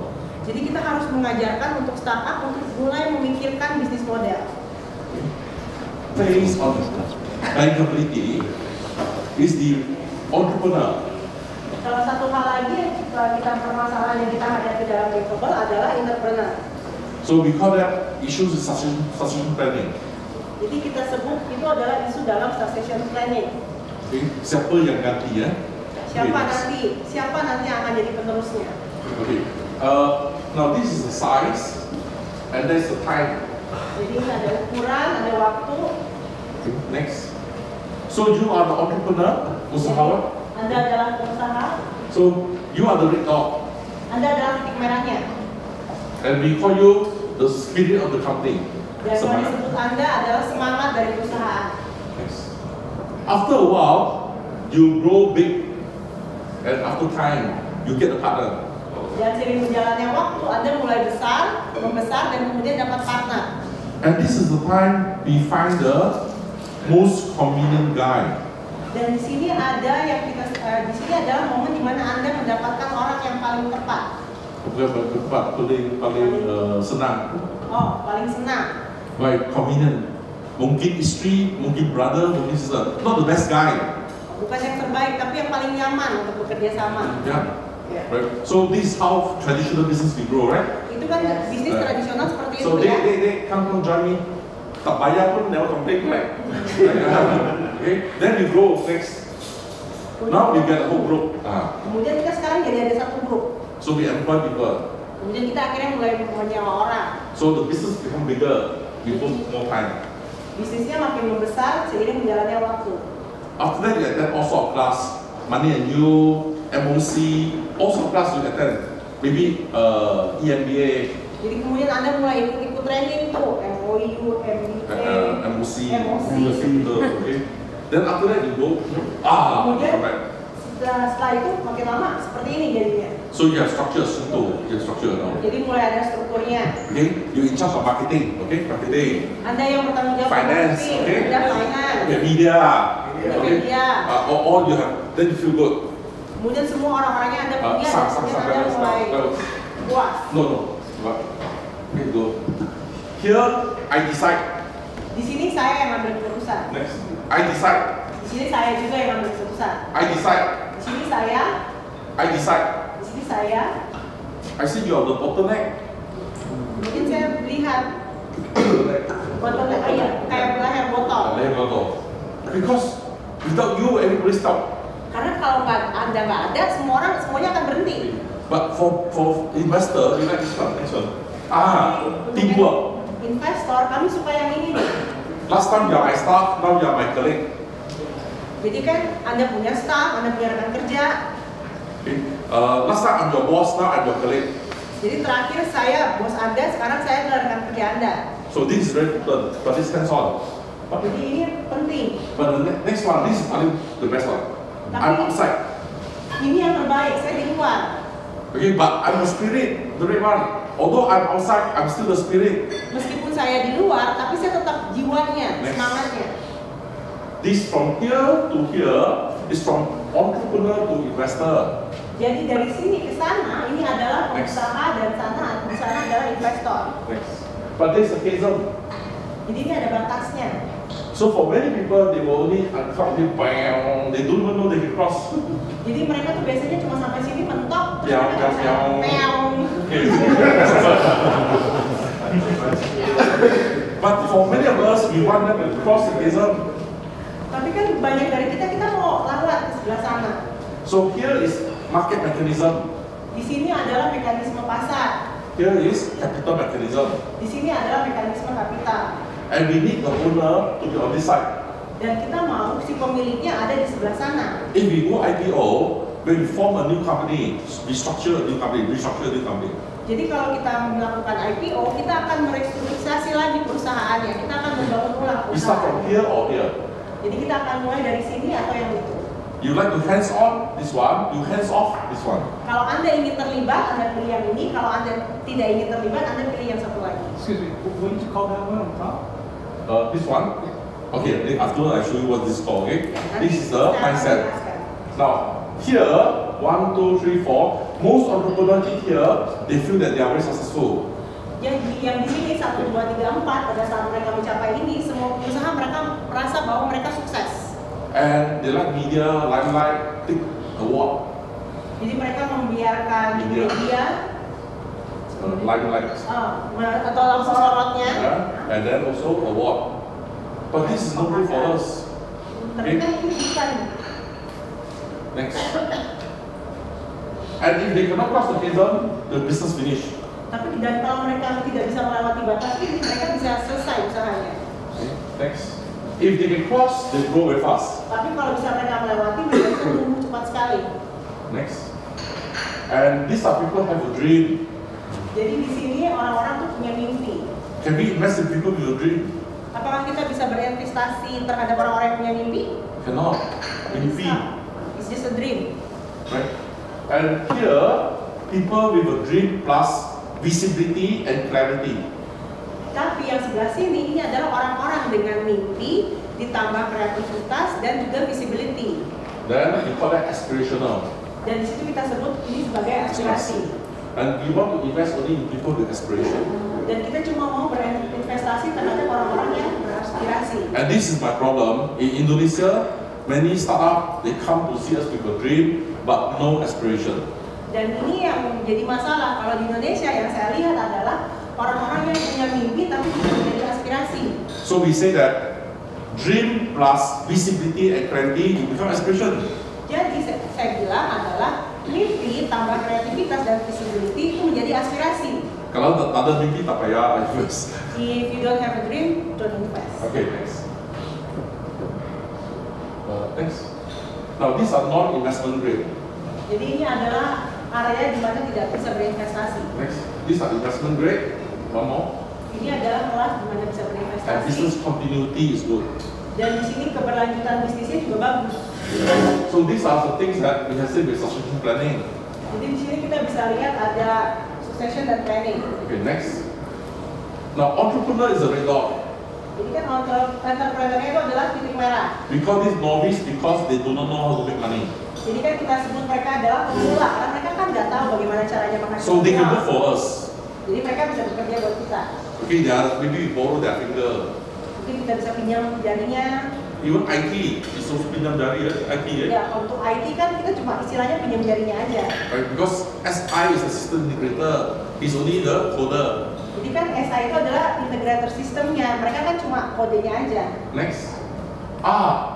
When we bring our family member, we are also novice. Lalu kemudian, ayo kita ajak anggota keluarga dan mereka juga itu pemula. Okay. You see, this is where a lot of family business got problem. Because when we bring our brother to the company, he's not the best guy. Jadi di sini di mana biasanya perusahaan keluarga itu bermasalah. Karena kalau misalnya kita bawa saudara, belum tentu kan dia adalah orang yang terbaik untuk melakukan pekerjaan tersebut. When the company grow big, you realize that he's a problem. Pada saat perusahaannya makin membesar, Anda menyadari bahwa oh nih saudara gue masalah nih. By right, he should be shareholder. Karena sebenarnya kan kalau misalnya karena dia keluarga, harusnya dia menjadi shareholdernya, pemegang saham. And then we employ the best guy to run the company. Kemudian kita gaji orang yang terbaik untuk menjalankan perusahaan. We should not employ our relative to run the company. Kita harusnya tidak menggaji orang atau keluarga untuk menjalankan perusahaan. For example, you become a tycoon Contohnya Anda menjadi jutawan kaya raya. and you buy a private jet. Kemudian Anda punya private jet. Who you want to drive? Your mother-in-law or professional? Menurut Anda yang Anda mau untuk menjadi pilot dari private jet Anda itu ibu mertua Anda atau pilot profesional? Professional, right? Profesional kan ya? So next. Hobbies. Jadi ini hobi. This guy, he don't need to sleep. Orang ini nggak butuh tidur. He work until 3 a.m. still very strong. Dia kerja sampai jam 3 pagi dan masih tetap kuat. Right? Many entrepreneur minat his hobby. He work so hard. Jadi banyak sekali pengusaha atau entrepreneur tuh senengnya tuh emang kerja keras. Okay? Because he love what he do. Karena dia suka dengan apa yang dia kerjakan. Musician, artist, Musisi, artis, or maybe hi-fi. All these people, they are crazy, right? Or car, automobile. Otomobil, ya mereka tuh senang dengan pekerjaan. Now this guy, they burn money. Dan orang-orang seperti ini, mereka tuh istilahnya kayak bakar uang. You give them money, they also burn. Anda kasih uang, mereka akan bakar. But good for R&D. Tapi itu bagus untuk R&D, untuk research and development. You want to invest in people like this, you must put a businessman beside him. Jadi kalau Anda mau berinvestasi dengan orang-orang seperti ini, Anda juga harus punya bisnis plan-nya. A businessman, usahawan yang buat bisnis. Okay, next. Businessman. Yang punya bisnisman. This man know to make $1. Jadi orang ini punya $1. Dia tahu muncul $1, right? And because he know to make $1, he can make $1 million. Dan kemudian akhirnya dia bisa menghasilkan uang $1 dan dia tahu dia bisa menghasilkan uang, habis itu dia bikin $1 juta. Right? Many people have this problem. I don't have capital. Banyak sekali orang punya permasalahan. Aduh, saya nggak punya modal.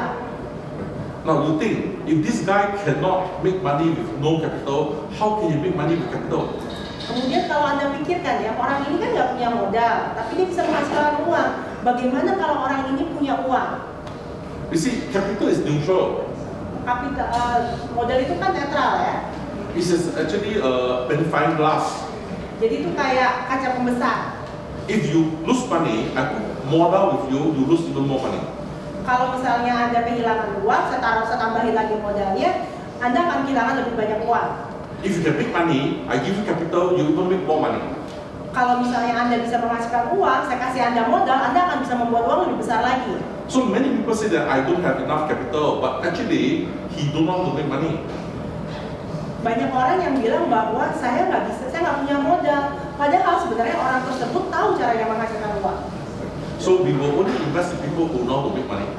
Jadi kita cuma berinvestasi ke orang-orang yang tahu caranya menghasilkan uang. But 90% of entrepreneurs say that, I don't have enough capital. Tapi 90% dari pengusaha itu bilang bahwa, saya nggak punya modal. But actually he do not know how to make money. Padahal sebenarnya dia nggak butuh modal yang besar. Okay. So next.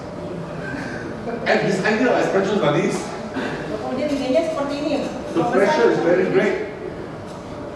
Tekanan. Tekanannya makin besar. But here everything is high, blood pressure high, blood sugar high. Jadi di sini semuanya tinggi, tekanan darah tinggi, gula Body share darah price tinggi. low. Right? Harga saham. Oh, harga sahamnya. Now this is what we want. Dan ini yang kita inginkan. Okay, next. This guy, there's a CEO, there's a CFO, there's a COO, there's an IT guy, there's an MD before the GM. Jadi ini kan Anda carinya CEO, CFO, COO-nya, CIO, MD, dan GM-nya. CFO have accountant and financial controller. CFO punya accountant dan financial controller. Many of us have accountant, but we don't have financial controller. Banyak sekali CFO yang punya accountant tapi tidak punya financial controller. Okay. Accountant, they record history. Accountant itu merekam sejarah. Yang sudah lalu ya. Yang sudah berapa? CFO, they crystal ball. Jadi kalau CFO itu mereka melihat masa depan, mereka melihat gelas kristalnya. Right. But financial controller, they control my money. Kalau untuk FC mereka yang mengontrol uangnya. So I'm going to talk about FC afterwards. Nanti saya akan bicarakan FC. Quality manager, logistic manager, ini logistic. I like engineer, procurement engineer because specifikasi very good.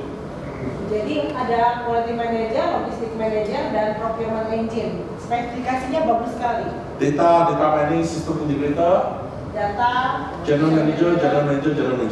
Dan ini ada 3 GM. Okay. There's only one guy, no duty. Cuma ada satu orang yang nggak punya tugas apa-apa. Siapa? No, red dot. Red dot. Red dot, no need to do thing. Red dotnya nggak harus ngapa-ngapain. Why?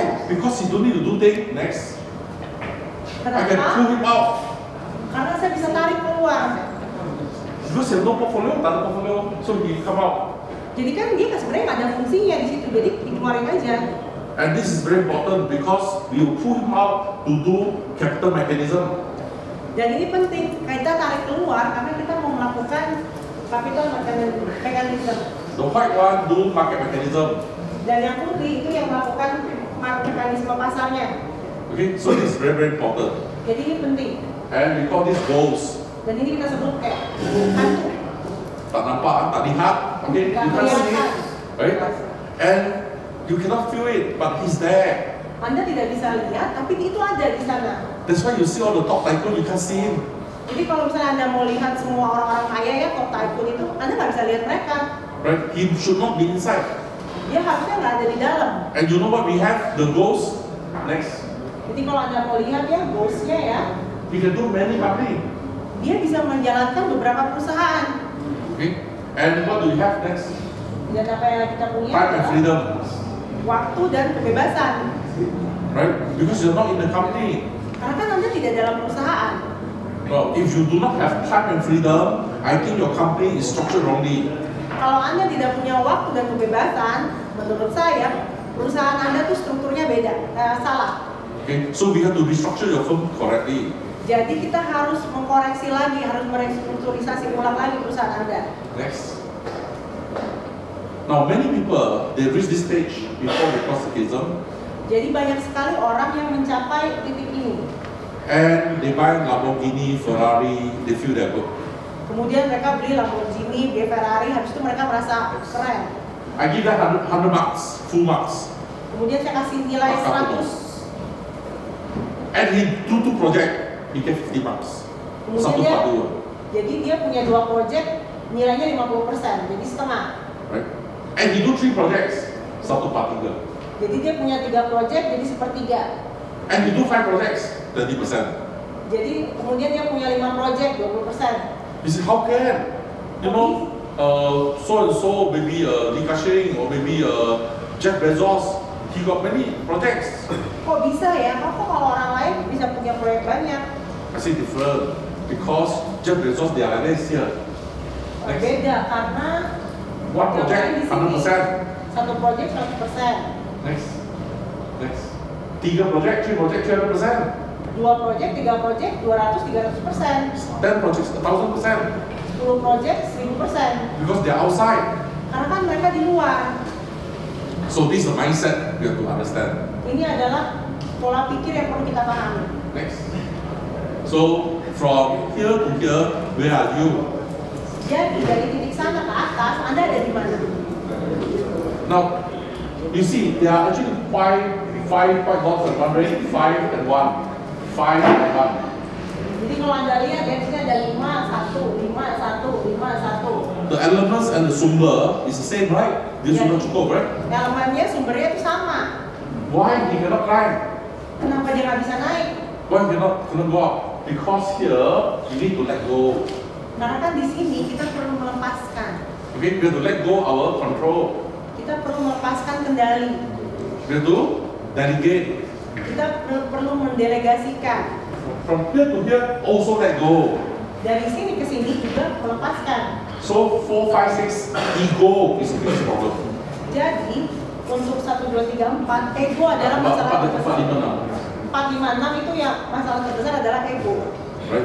So if we can actually become more let go of our ego, 4, 5, 6 we can do easy. Kalau misalnya kita bisa melepaskan ego kita, 4, 5, 6 itu akan mudah. So for us when we invest, this one I don't see, out. This one, out. These two, I can do incubation, like startup. Sebab elemen dia ada. Kalau misalnya sebagai investor, yang 1, 2 kan nggak bisa, sementara yang 3, 4 itu masih memungkinkan untuk berinvestasi. So here we pull them here, then we can win. Karena di 4, 5 itu elemennya kan semuanya ada, jadi dari 4, 5 kita pindahkan ke sini sehingga kita bisa menang. This one cannot become unicorn. This one can become unicorn. Yang sebelah sini itu tidak bisa jadi unicorn, yang sebelah sini bisa. Okay. So in these two, I can pull them here, I have a chance to be unicorn. Jadi kalau yang 2 ini bisa saya pindahkan ke mari, ke sisi yang ini, saya punya kesempatan untuk membuat unicorn. Now how do we know we are here? Bagaimana caranya kita tahu bahwa kita ada di posisi 3, 4 ini? If I remove you, your company will collapse. Kalau misalnya Anda saya tarik, perusahaan Anda akan jatuh. Right, so that's the test, as the test. Jadi itu tesnya. Okay? So if I'm not in the company finish, then we are 1, 2, 3, 4. Jadi kalau misalnya saya tidak ada dalam perusahaan saya, terus kemudian perusahaannya jatuh, itu berarti Anda ada di stage 1, 2, 3, 4. Okay, so that's how we do that. Jadi itu caranya. Okay, and before we take a break, Sebelum kita istirahat, go to the break first 9:30 already. Oh, 8:30 here. Yeah, my watch is still digital watch. Okay, never mind. Just go to it. Many times we put a seed burning, seed initial capitalize. seringkali kita menaruh bibit ya, yang kita sebut initial capitalization. So usually founder and co-founder. Jadi adalah founder atau co-founder. Okay, so this one is quite straight. Next, mentoring. Nah, berikutnya adalah mentoring. Mentor usually the mother, more feminine. Mentor itu kan kayak ibu, feminin. Okay. Dia jantina, dia lebih mirip pada ibu kan. So here, mentor, we encourage like a small kid, jalan, okay, you must encourage this mentor. Jadi mentor tuh kayak anak kecil yang lagi mau jalan, Anda sebagai ibunya, ayo jalan pelan-pelan. Tapi when jalan, you also jalan, jalan, then he catch it, then he walk, right? So that's the mentor. Jadi kan sambil anak kecil itu jalan, Anda kan juga ikutan jalan. Jadi kalau dia jatuh, Anda tangkap, itu mentor. Next. Now coach like father, drill, right? Coach. Coach itu kayak ayah, itu kerjaannya mendorong aja. Like mathematics is coaching. Mathematics, we train coaching. Repeat. Jadi Badminton, coaching. Repeat until perfect, right? You coach. Right. Okay. Then you act also.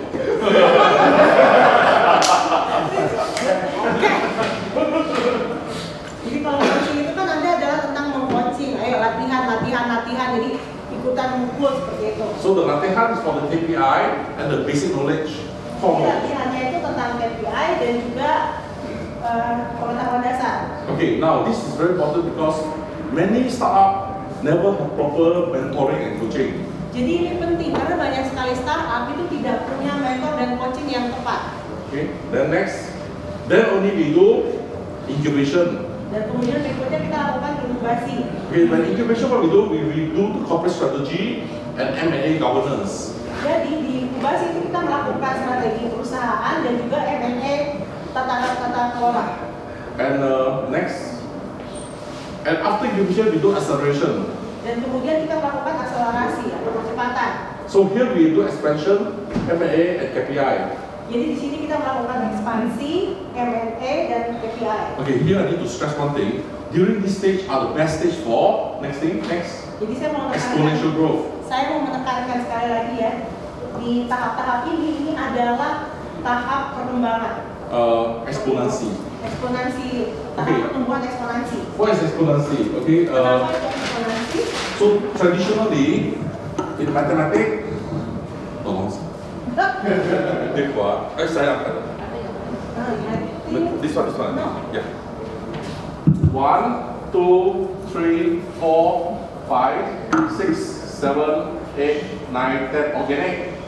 Jadi ini kan organik ya, 1, 2, 3, 4, 5, 6, 7, 8, 9, 10. Exponential is 1, 2, 4, 8, 16, 32, 64, 128, 256, 512. Eksponensial itu adalah 1, 2, 4, 8, 16, 32, 64, 128, 256, 512. On the surface, so 1, 2, 3, 1, 2, 4 on the surface. Jadi awalnya ya 1, 2, 3, 1, 2, 4. You don't feel the difference too big. Anda tidak ada pikiran untuk mematahkan. But if you look carefully at 10 step, it's 51 times. Jadi kalau Anda bisa lihat, ini kan jaraknya beda banget. Right? So exponential is very important. Jadi eksponensial itu penting sekali. Why? Kenapa? Today, you are the best entrepreneur. Hari ini Anda adalah perusahaan terbaik. He go to bursa, go to the stock exchange. Jadi dia ke bursa, ke stock exchange. He will not become Jeff Bezos. Dia tidak akan jadi Jeff Bezos. He won't become Masashi Son. No. Dia nggak akan jadi Masashi Son. Tak akan. Nggak. Okay? He will not become the next Mark Zuckerberg. No way. Dia juga nggak akan jadi Mark Zuckerberg yang berikutnya. So many Indonesian entrepreneurs went to the stock exchange, they never become world class. Banyak sekali pengusaha di Indonesia yang masuk ke pasar bursa, tapi mereka tidak bisa jadi skala dunia. Salah kan? Where is the mistake? Here, Kok bisa ya? never do exponential. Karena mereka tidak pernah melakukan eksponensial. So our share, the saham, we must do exponential. Jadi untuk saham kita tuh harus melakukan eksponensialnya. In China, many people go IPO, Di Cina banyak sekali yang melakukan IPO, but not Jack Ma. They never become Jack Ma tapi bukan Jack Ma. because they don't know how to do exponential. Karena mereka tidak tahu melakukan eksponensial. Actually, in China, they are now very confident, Sebenarnya tuh di Cina saat ini mereka amat sangat lagi percaya diri. but they didn't realize in China, all the top capitalists are not from China. Tapi mereka tidak menyadari bahwa kapitalis yang paling top di sana tuh yang top-topnya itu bukan dari Cina. They didn't realize that they call the Morgan Tato is JP Morgan. Mereka tidak menyadari bahwa JP Morgan itu adalah JP Morgan. They didn't realize that the Hong San Zipei is Sequoia Capital. Mereka tidak menyadari bahwa Sequoia Capital itu adalah Sequoia Capital. They didn't realize Kaohsiung is actually Goldman Sachs. Mereka tidak menyadari bahwa Council itu adalah Goldman Sachs. IDG and Blackstone is actually is Blackstone. IDG dan Blackstone itu adalah sebenarnya Blackstone. So for them, they thought that Chinese big, but no. In the whole China, everyone is controlled by the capitalists. Mereka cuma pikir bahwa karena kita Cina, kita yang hebat gitu. Sementara di sana itu semuanya dikontrol oleh kapitalisme. And the China company lists in Shanghai Stock Exchange. Dan kapitalisme di Cina itu adalah China Stock Exchange. You know at 10 cents, New York Stock Exchange. Alibaba, New York Stock Exchange. Jingdong, New York Stock Exchange. Jadi kayak Alibaba, Jingdong itu semuanya ada di New York Stock Exchange. Right? So they didn't understand. The one that invest in Gojek, 10 cents, New York Stock Exchange. Jadi mereka tidak paham bahwa ada orang yang berinvestasi 10% di Gojek itu semuanya di New York Stock Exchange. Now this guy in New York Stock Exchange, they become very big. Dan orang-orang ini di New York Stock Exchange itu mereka jadi besar. Because they use exponential. Karena mereka menggunakan ini eksponensial. And the China guy who went to the local stock exchange, they just work very hard. Jadi untuk orang-orang Cina yang masuk ke bursa China Stock Exchange itu mereka bekerja keras. So for me, my duty is not to make you go to stock exchange, but to make you exponential. Jadi tugas saya adalah bukan membuat Anda masuk ke stock exchange, tapi membuat Anda eksponensial. So that you can go to Nasdaq or New York Stock Exchange or London Stock Exchange. Jadi Anda bisa ke Nasdaq atau London Stock Exchange. I'm an Indonesian entrepreneur. Where should I go? Saya pengusaha Indonesia nih, saya harusnya mana? If you have a lot of technology content, Jadi kalau Anda punya banyak sekali teknologi, Anda go Nasdaq. ke Nasdaq. If you want to take a big IPO, New York. Kalau Anda mau punya IPO yang besar sekali, ke New York. If you have a lot of creativity, London. Kalau Anda punya banyak kreativitas, Anda ke London. If you do not mind mafia money, Dubai. Kalau Anda mau melakukan mafia uang, ke Dubai. If you need the thing like washing machine clean your money, clean in Singapore. Kalau mau cuci uang, misalnya ya. Okay, it's like this, right? In Singapore, you take the money out, USA won't check. Jadi kalau di Singapura ya Anda bawa keluar uang, Whole world is they don't nggak akan check. dicek. But you go Switzerland, you have to check. Tapi kalau Anda ke Swiss, Anda harusnya dicek. Luxembourg, you check. Ke Luxembourg juga sama dicek. So quite this, Mauritius, they don't check. Sorry. Mauritius. Mauritius, mereka nggak cek. Mauritius is like the Hong Kong of India. Jadi Mauritius itu kayak Hong Kongnya India. Right. So if I'm an Indian entrepreneur, I set up Mauritius, it's like Hong Kong like that. Jadi kalau misalnya saya adalah pengusaha India, saya set Saya set up a space in Mauritius. ya kemudian saya membuat tempat di Mauritius itu kayak seperti Example, Polo. contohnya Polo. Polo for India, where did the award the contract? Jadi Polo untuk India, kontraknya di mana? Mauritius. Di Mauritius. Jadi usahawan, the usahawan in Mauritius will get the Polo contract to go India. Jadi pengusaha India yang di Polo itu mereka akan ke India. Right, just like Hong Kong last time, right?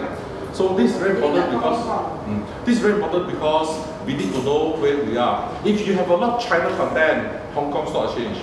Jadi Anda perlu tahu dulu Anda punyanya apa. Kalau Anda punya banyak konten, Anda ke China Stock Exchange. If your growth is quite steady and you do a lot of game, Tokyo. Kalau misalnya Anda perkembangannya cukup stabil, lalu Anda melakukan banyak game ya permainan, Anda ke Tokyo. And you want to do easy IPO, Australia. Kalau Anda mau IPO yang mudah, Australia. The problem is husband sell, wife buy, wife sell, husband buy. Tapi kan masalahnya suami jual yang beli istri, istri jual yang beli suami. So what liquidity problem? Karena itu masalahnya tentang likuiditas. But then again, if you want to do local listing, you can do Jakarta. Jadi sekali tapi kalau misalnya Anda mau melakukan dalam secara lokal, Anda di Jakarta. So for me, what I'm trying to say is that we can list in the whole world. Jadi menurut saya kita sebenarnya bisa terdaftar di seluruh dunia. Not just here. You can. The whole world is your game. Nggak cuma di sini, karena seluruh dunia itu adalah permainan Anda. This is your choice. Itu pilihan Anda. Okay. So this is very important. Jadi ini akan sangat penting. Off taker. Now these are banker. Jadi ini off take. Now banker are terrible people. Ada bankers ni? Okay. So I'm a teacher to banker. I teach private banking, all these things. Banker, we want to go in fast, get out fast. Jadi kalau misalnya orang bank itu biasanya mau masuknya cepat, keluarnya juga cepat. We don't want to wait for you to grow up. Mereka nggak mau nunggu Anda berkembang. Jadi harus dulu emas juga. Okay. Sama-sama emas. Okay. So you will be handcuffed, we are the handshake. So always do this. Who determine your company price? Jadi siapa yang menentukan harga perusahaan Anda? Okay, now we have to think like that. I have a house. Saya punya rumah. The best one in Jakarta, right? Pondok Indah. Pondok Indah, villa, beautiful, designer from France. Okay, maybe famous, okay, from Austria, Cookie Mobile designer, world class. Jadi Anda punya villa bagus banget, desainnya kece, cantik. Jadi desainernya tuh dari Austria yang terkenal tuh Cookie Mobile. Okay, and this one is a valuable penilai. License tahu dia? License okay, hi. Lisensi kan ya? My house, how much you value? I built the house 20 million US. How much you value? Jadi rumah saya tuh saya bangun harganya 2 juta dolar, 20 20 juta, juta 20 juta US dollar. Terus menurut Anda nilainya berapa nih? Biaya bangunnya 20 juta dolar. Anda nilainya berapa? Dia baru bagi 30 million. Dia cuma kasih 20 juta. Okay, try one more. Oke, Hi, how are you? Halo. Okay, you got license? Punya lisensi ya? My house, I built 20 million. How much you value? Condo is now best villa. Jadi kalau misalnya rumah saya kan saya biaya bangunnya itu 20 juta. Anda akan nilai itu berapa? Berapa? Lebih kurang? Coba kira-kira berapa? 40. Wah, happy lah. Not a problem. 20 juta, 40 juta. 20 juta, 40 Nah, go juta. home. Okay, find one more. Oke. Orang di Indonesia kan? Saya cari satu Excuse lagi. me. This is my villa, Pokoknya jangan nice villa, 3 story, got basement, got KTV, can park 8 cars, okay? Jadi di villa Quality. saya 3 lantai, Designer, ada Cookie basement. Mobile. Okay. How much you value my house? 50 million, 50 juta, 40 juta, 20 juta. Who is the most popular valuer? Siapa yang penilai yang paling populer? Who is the most successful valuer? Siapa yang paling sukses? Penilai yang paling sukses? Sorry, you. The bank lagi. Bank paling suka dia. Orang paling sukses sama dia. Betul lah. You are the poorest valuer. Bank to give you job. Miskin. You understand the problem? Now, forget about the house. This is my company. Jadi ini Bukan rumah, company. Jadi ini bukan Syarikat. rumah ya, jadi kita ngomongin perusahaan nih. This banker for IPO. Jadi ini semuanya banker. All license. Semuanya They will berlisensi. give you different pricing for your company. Mereka akan memberikan Anda harga yang berbeda-beda untuk perusahaan Anda. Jack Ma fight for his company value. Jack Ma itu berjuang untuk mendapatkan nilai perusahaannya. Steve Jobs fight for his company value. Steve Jobs juga berjuang untuk mendapatkan nilai perusahaannya. Jeff Bezos also fight. Jeff Bezos juga berjuang. Xiaomi also fight until last minute. Xiaomi juga berjuang sampai But detik-detik in terakhir. Jakarta, he put our company to the banker, tell me how much. Wrong. Tapi kalau We di must Jakarta- fight. Tapi kalau di Jakarta itu mereka datang ke bank terus tanya, ini nilainya berapa? Kita kan harusnya berjuang. And you know that 3 nilai all different. Karena Anda tahu bahwa ada 3 nilai ini semuanya kan beda-beda. Correct? So who is the best valuer? Jadi siapa penilai yang terbaik? Saya, yourself. Anda You are the sendiri. best valuer for your company. Anda adalah penilai yang paling baik untuk perusahaan Anda. Why? So this is what Kenapa? after the break, I will teach you how we value our company. Setelah istirahat nanti saya akan menjelaskan pada Anda bagaimana caranya Anda memberikan nilai pada perusahaan Anda. Okay? Yeah, any question? Ada pertanyaan? Ada yang mau nanya? If not, then we take a break. Thank you. Kalau tidak ada, kita akan istirahat. Terima kasih banyak.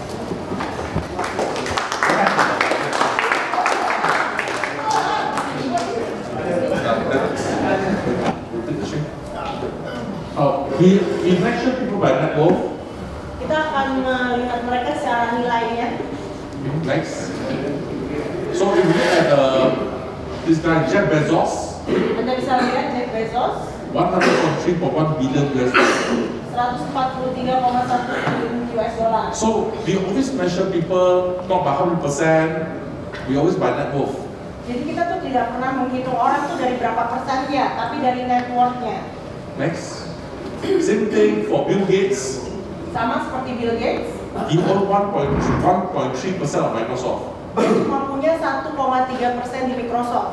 But his net worth is 93.3 billion. Tapi net worth-nya dia adalah 93,3 billion US dollar. This is after donating for the foundation. Dan ini sudah dipotong, dia kan mendonasi ya ke fondasi, ke foundation itu sudah dipotong. Look at Donald Trump. Anda bisa lihat Donald Trump, Next. Jack Ma, 40.9 billion USD. Jadi Jack Ma Anda bisa lihat 40,9 billion USD. Next. Dikashing Hong Kong 33 billion US. Dikasih Hong Kong 33 billion US dollar. Next. Malaysia Robert Pork Shangri-La 14.6 billion. Malaysia Robert Pork Shangri-La 14,6 billion US dollar. What I want to show is that all the tycoons use net worth. Jadi yang ingin saya tunjukkan pada Anda, semua orang-orang kaya, para tycoon itu menggunakan network. Next. Another Krishna Astro 6.2 billion. Ananda Krishnan Astro 6,2 billion US dollar. Okay, we have to learn to think net worth. Jadi kita mulai berpikir tentang network. So for company, we talk about valuation. Jadi untuk perusahaan kita bilang tentang penilaian. We call that market capitalization. Kita sebut itu market capitalization. Okay, so to list a company, the first factor is market cap. Jadi untuk melis sebuah perusahaan yang pertama adalah market cap-nya. It will determine whether you go to main board, second board, or catalyst board, or sub board. Jadi itu nanti akan ditentukan oleh board utama, second board-nya, board yang kedua, ketiga, dan seterusnya. And the funny thing, who is the best guy to determine your valuation? Jadi yang menarik adalah siapa sih orang yang paling bertanggung jawab untuk menentukan nilai evaluasi Anda? And it's not happened yet. It's 3 years down the road. Ini kan belum terjadi, ini masih 3 tahun lagi jalannya. Kita. Now the second condition for IPO is free float. Dan kemudian kondisi berikutnya untuk IPO adalah free float. Means the saham not controlled by the few guys. It's seperti itu balik. Jadi itu artinya adalah sahamnya itu tidak dikontrol oleh orang, tapi disebarkan ke publik. Like Singapore, 1,000 shareholder. Seperti misalnya di Singapura ada 1.000 pemegang saham. Singapore 400 shareholder. Kemudian di tahap keduanya ada 400 pemegang saham. Same di Kuala Lumpur and Hong Kong. Sama di Kuala Lumpur dan Hong Kong juga. China 2,000 shareholder. Di Cina ada 2.000. Second board 1,000 shareholder. Second boardnya ada 1.000 pemegang saham. Australia 400. Kemudian Australia ada 400. So again, so the second thing is still by the number of share that we float. Jadi yang berikutnya adalah tentang saham yang kemudian kita biarkan float atau kita sebarkan. Then the third factor is profit. Dan faktor ketiganya adalah keuntungan. And the profit to support the valuation that you call. Dan keuntungan itu nanti adalah untuk mendukung dari nilai yang Anda miliki. So you call how much, then we see the profit how much to support. Jadi kalau misalnya Anda sebutkan nilainya, kemudian kita nanti akan lihat seberapa banyak sih keuntungan Anda untuk mendukung nilai tersebut. And many of us CEO, we know that it's hard to make the KPI for the value that you call. Dan itu kita sebagai CEO, kita tahu itu akan susah sekali untuk melihat bagaimana nilai tersebut bisa mendukung KPI. So what do? We buy. Jadi apa yang kita lakukan? Kita beli. So we do merger and acquisition. Dan kita melakukan merger dan akuisisi. So who get much? Jadi siapa yang dapat paling banyak? Those who do not know capital. Mereka yang tidak tahu kapital. And because of this, the small guy can buy the big guy. Dan karena ini, orang kecil bisa beli orang besar. In Malaysia, there's a north-south highway from Singapore to the Thailand border. Jadi kan kalau di Malaysia itu ada kayak jalan layang ya, dari Bayar tol. oh jadi itu ya jalan tol. Okay. Renung Berhad Renung Berhad. started with 1,000 ringgit Itu mulainya dari 100.000 ringgit. and do a $5 billion highway. Dan kemudian membuat jalan tolnya itu senilai 5 billion. People say, wow. Kok bisa? Tony Fernandez, Asia, he start with 10 ringgit. Dia memulai LSI itu dengan 10 ringgit. He used capital mechanism. Dia menggunakan capital mechanism. A lot of people think that maybe politicians, they do a lot of cronyism. Sorry? Cronyism is a kleptocracy. Oh, jadi banyak yang berpikir bahwa orang-orang politik itu melakukan cronyism. Or kleptocracy means my father's power I use. Okay. Now let's go. Jadi kita lihat ya. Tun Mahathir bin Mohamad. Seperti Tuan Mahathir Muhammad. His son is a businessman. Jadi anaknya kan pengusaha. But Mahathir is not the Prime Minister of Philippines. Tapi kan Mahathir bukan Perdana Menterinya Filipina. His son went to buy Semigo. Sorry? Anaknya beli Samigo. Anaknya membeli saham San Miguel. This company Samigo. Dia membeli perusahaan San Miguel. Everything in Philippines. Semuanya itu ada di Filipina. How? He use capital. Karena dia menggunakan kapital. Right? Now, what is capital? Kenapa kapital? How you become very big? Now, let me take one example. Jadi saya mau berikan satu contoh. Now, this company A, this company B. Ini ada perusahaan A dan B. And then, there are 3 shareholders, 1, 2, 3. Jadi ada 3 pemegang saham, 1, 2, 3. We invest $300. Kita berinvestasi $300. 3 shareholders, right? Sama-sama investasinya $300. Most of the accountant will 3 of us say that you want to expand the company, you take a shareholder loan. Kebanyakan dari petugas akuntan kami bilang kalau Anda mau melebarkan perusahaan Anda harus pinjam. Pinjam 1,000. Pinjam 1.000. Pinjam 1,000. So we add 3,000. Jadi kan kita pinjam 1.000 ke 3 orang, jadi kita tambahkan 3.000. But this is utang. Tapi kan ini utang. So our V valuation become. Jadi nilai kita jadinya minus 2.700. Modal is 3,003. Modalnya 3.300. Okay. Valuation negative 27. Nilainya minus 2.700. Betul. Betul? Yes. Now this is the traditional method, our accounting method. Ini adalah metode tradisional. Now this is the capital method. We have 3 of us. Kalau untuk kapital metodenya, Yes. ada 3 pemilik. And now you own 34%, 33%, 33%. Jadi Anda punya 34%, 33%, 33%, 33%. Okay. Can we dilute 10%? Boleh nggak sih kita beli? Boleh nggak saya beli kamu 10%? So we dilute, we issue new shares, okay? Jadi ntar kita kumpulin, lalu kita lepaskan saham. And we sell to this guy from Sequoia Capital. Jadi kita jual ke orang ini dari Sequoia 10%, 3,000. 10% 3.000. Ah, he shook my hand. Yes. Oke, dia Okay. mau nih. Bagus. So now we dilute 10%, Jadi kita tambahkan 10%, 3,000. 3.000. Jumlah modal Jumlah modal 3,300. Same, right? 3.300 sama kan ya? But V 10%, 3,000, V is 30,000. Nilainya adalah 30.000. And we own 90%. Dan kita punya 90%-nya. And we come 27,000. Dan kita akhirnya sampai ke angka 27.000. So 3 of us now have a net worth sama-sama 27,000. Net worth Jadi kami bertiga ini net worth-nya sekarang adalah 27.000. 9,000. 9,000. 9.000. How much did you invest this now? 100, 100, 100. And now your value is 9,000, 9,000, 9,000. Yeah. Jadi kan Anda kan investasinya 100, 100, 100 dan sekarang nilai Anda adalah sudah 9.000, 9.000, 9.000. So the nilai is net worth. Jadi nilainya itu adalah net worth-nya. Okay, and the whole world, whether communist or capitalist, they measure net worth. Jadi di seluruh dunia, entah itu kapitalis atau bukan, itu semuanya membahas tentang Here, you go to bank say, negative 900, negative 900, negative 900. Nah kalau Anda ke bank, nih Anda akan dilihat minus 900, minus 900, minus 900. Tak boleh pinjam, no more. Nggak bisa kasih pinjaman. Here, the bank say, positive 9,000. Nah kalau di sini, bank melihatnya plus 9.000, plus 9.000, plus 9.000. Berapa kamu mau? Mau pinjam berapa? How many do you want to See, this borrow? is the crazy world of capital. Jadi ini adalah dunia yang gila dari kapital.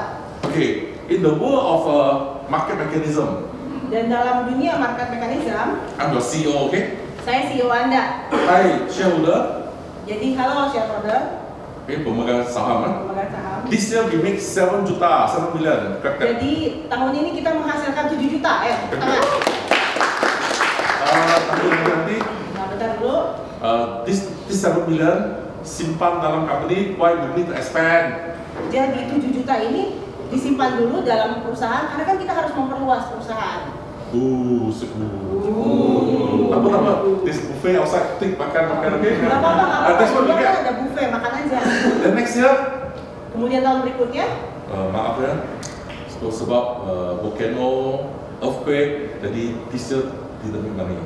Jadi karena ada, mohon maaf, karena tahun ini ada gunung meletus, ada gempa bumi, jadi kita nggak menghasilkan uang.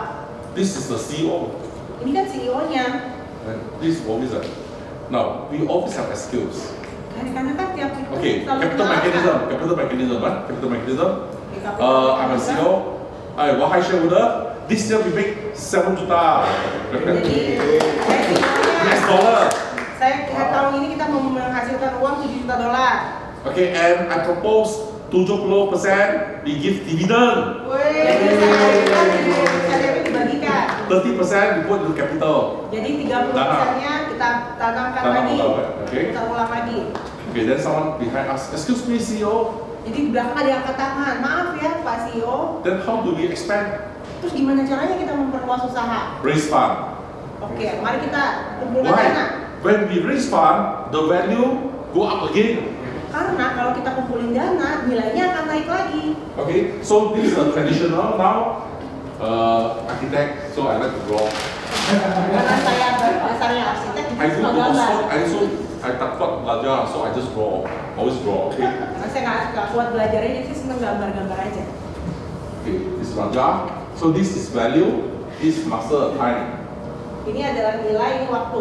Okay, usahawan biasa. Start Regular with businessman. 100K US. Mulainya dari 100 Kecil ya? naik lagi, naik. Jumpa the banker. Dan kemudian ketemu orang bank. IPO. Happy. Senang. Why? Kenapa?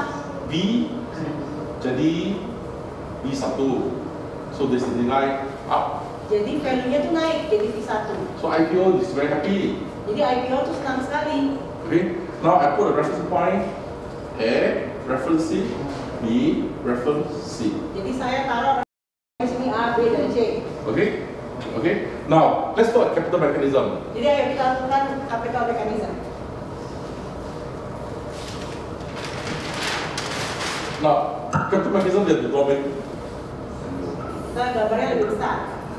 E masa nilai B. Waktu dan nilai. Starting same 100K. Bulannya sama 100.000. Ya. Naik sampai A. Naik sampai A. Referensi A. Referensi A. Become A prime. Ini bisa 1. So B A nilai A jadi nilai A prime. Jadi nilai A jadi nilai A1. Dia kerja lagi jumlah B. Work again and then with B. Sorry. Okay, then fundraising Kemudian mengumpulkan dana. B prime. Jadi B1. So nilai B, VB become Jadi VB VB prime. jadi VB1. Go up again. Naik lagi. C. Ketemu C. Then raise fund. Kumpulin dana lagi. C prime. Jadi C1. VC become VC prime. Jadi VC1. Oh, see the banker. Kemudian ketemu orang bank. IPO. So V become V1. Dari V jadi V1. Now, this is very important. Jadi ini penting. So this one we call series A. This one we call series B. Series B. This one we call series C. And this one we call IPO.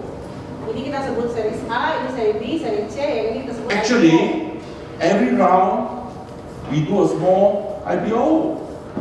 Bahkan sebenarnya tiap kali ini kita melakukan IPO, tapi kecil-kecilan. Correct? Benar nggak? And this one is controlled by me, controlled by me, controlled by me, controlled by the banker.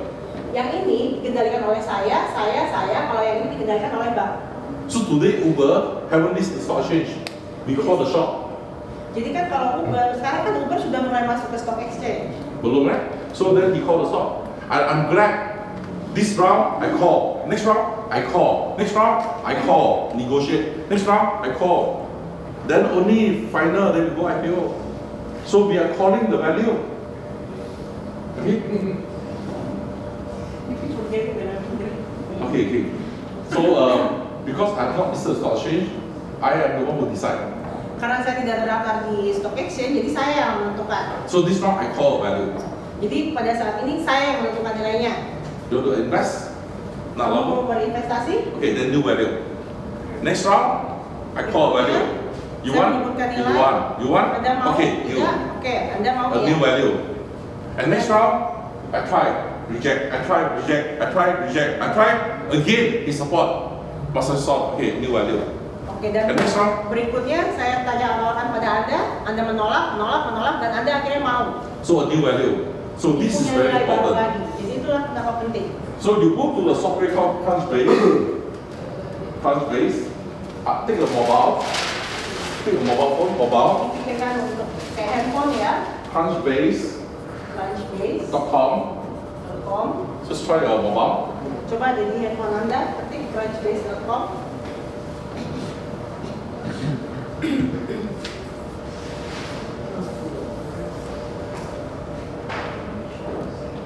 Ada? Ada? Sudah bisa?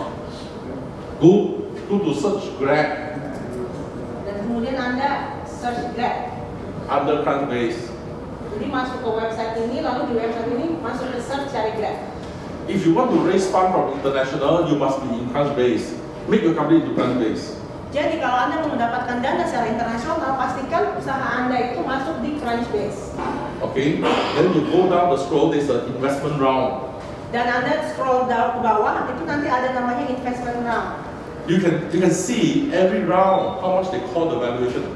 Anda bisa lihat tiap-tiap roundnya itu ada berapa banyak nilainya. And this is the way to build unicorn. Gojek same. Dan ini adalah cara untuk mendapatkan uangnya. Gojek juga sama. Even if you are very good IT company out there, Bahkan misalnya Anda tuh cuma ada sebuah perusahaan IT di luar sana. if you don't use this method, you can never go IPO. Kalau Anda tidak bisa melakukan ini, Anda tidak bisa melakukan IPO. You do IPO also very small. Anda bisa melakukan IPO tapi kecil. So you must use this method. Okay? Now this method is very unique. Anda perlu melakukan metode ini karena metode ini unik sekali. Okay. So what do we do? Jadi Number apa yang one, Anda lakukan? Pertama, you have to decide your IPO value. Anda perlu menentukan nilai IPO Anda. If everything possible, going to be unicorn. Kalau misalnya memungkinkan, Anda mau unicorn? Unicorn is 1,000 million, 1 billion, 1,000 Jadi million. unicorn itu 1 juta, Okay, good. 1 juta dolar. So I will put 1.000 IPO, dolar. IPO, IPO 1,100 million. 1.100 juta. Okay? And investment banker round. Okay, Kemudian investment banker. if you put money with me, how much you want to get a return?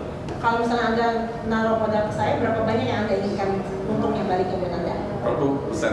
Berapa persen? 15, 15. Berapa persen? Berapa persen? Double, Global. 100%. 100%. Okay, berapa? Berapa? 110, okay, he win. 110. Oke, dia yang menang. You know why many Indonesian companies go to outside to raise fund, they fail? Why Gojek can win? Anda tahu nggak sih kenapa banyak perusahaan di Indonesia yang mencari modal di luar negeri itu gagal, tapi Gojek bisa berhasil? Because every round your valuation must increase more than 100%. Karena tiap rondenya Anda harus menaikkan nilai Anda lebih dari 100%. I'm just cikgu, I'm guru sekolah, so I'm conservative. Jadi kan saya guru sekolah, jadi saya amat sangat I konservatif. just the minimum. You go California 500%, 300%, California 3 times, 5 times. Jadi kalau Anda ke California, Anda tuh 300%, 500%, cuma 3 sampai 5 kali. You go Lipat. there 50%, tak lihat, they Kalau walk. Anda ke sana cuma 50%, Anda nggak dianggap. Okay, this means investment banker, if they want to come in to invest in you, your valuation should be separuh, kurang dari separuh. So it's double, right? 1,001 divided by 2 is 550. 550 to 1,001 is 100%. Right? Jadi kalau Anda mau di sini, Anda tuh menilainya paling tidak minimal setengahnya dari ini. Setengah, then you go up is 100%, right? So kurang dari setengah. How much? So 500. So 500 to here is more than 100%. Jadi dari Betul, di right? sini kan lebih dari 100% ya nilainya. Private equity, Private equity, equity percentage, private equity, separuh is how much? separuhnya berapa? 250, right? Kurang dari 250 to 40. Kurang dari 250 adalah 24. So this is how we design the unicorn.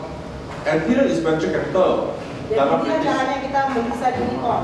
So 120, 110, correct? Angel, Angel 50, 50, right?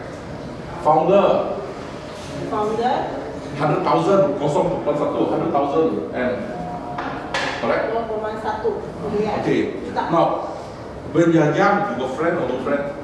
Pada saat A friend, right? Now your friend who IPO is still Project Ma. Dan kemudian sekarang You teman happy? Anda ke IPO mengerjakan project dengan Then you are not a friend, right? Ah, hi Jack Ma. Jack Ma is our class. Good or bad? Jack Ma yang di kelas kita. Jack bagus Ma apa is enggak? your classmate. Good or bad? Jack Ma itu teman sekelas Anda, bagus apa enggak? No, you must feel sad.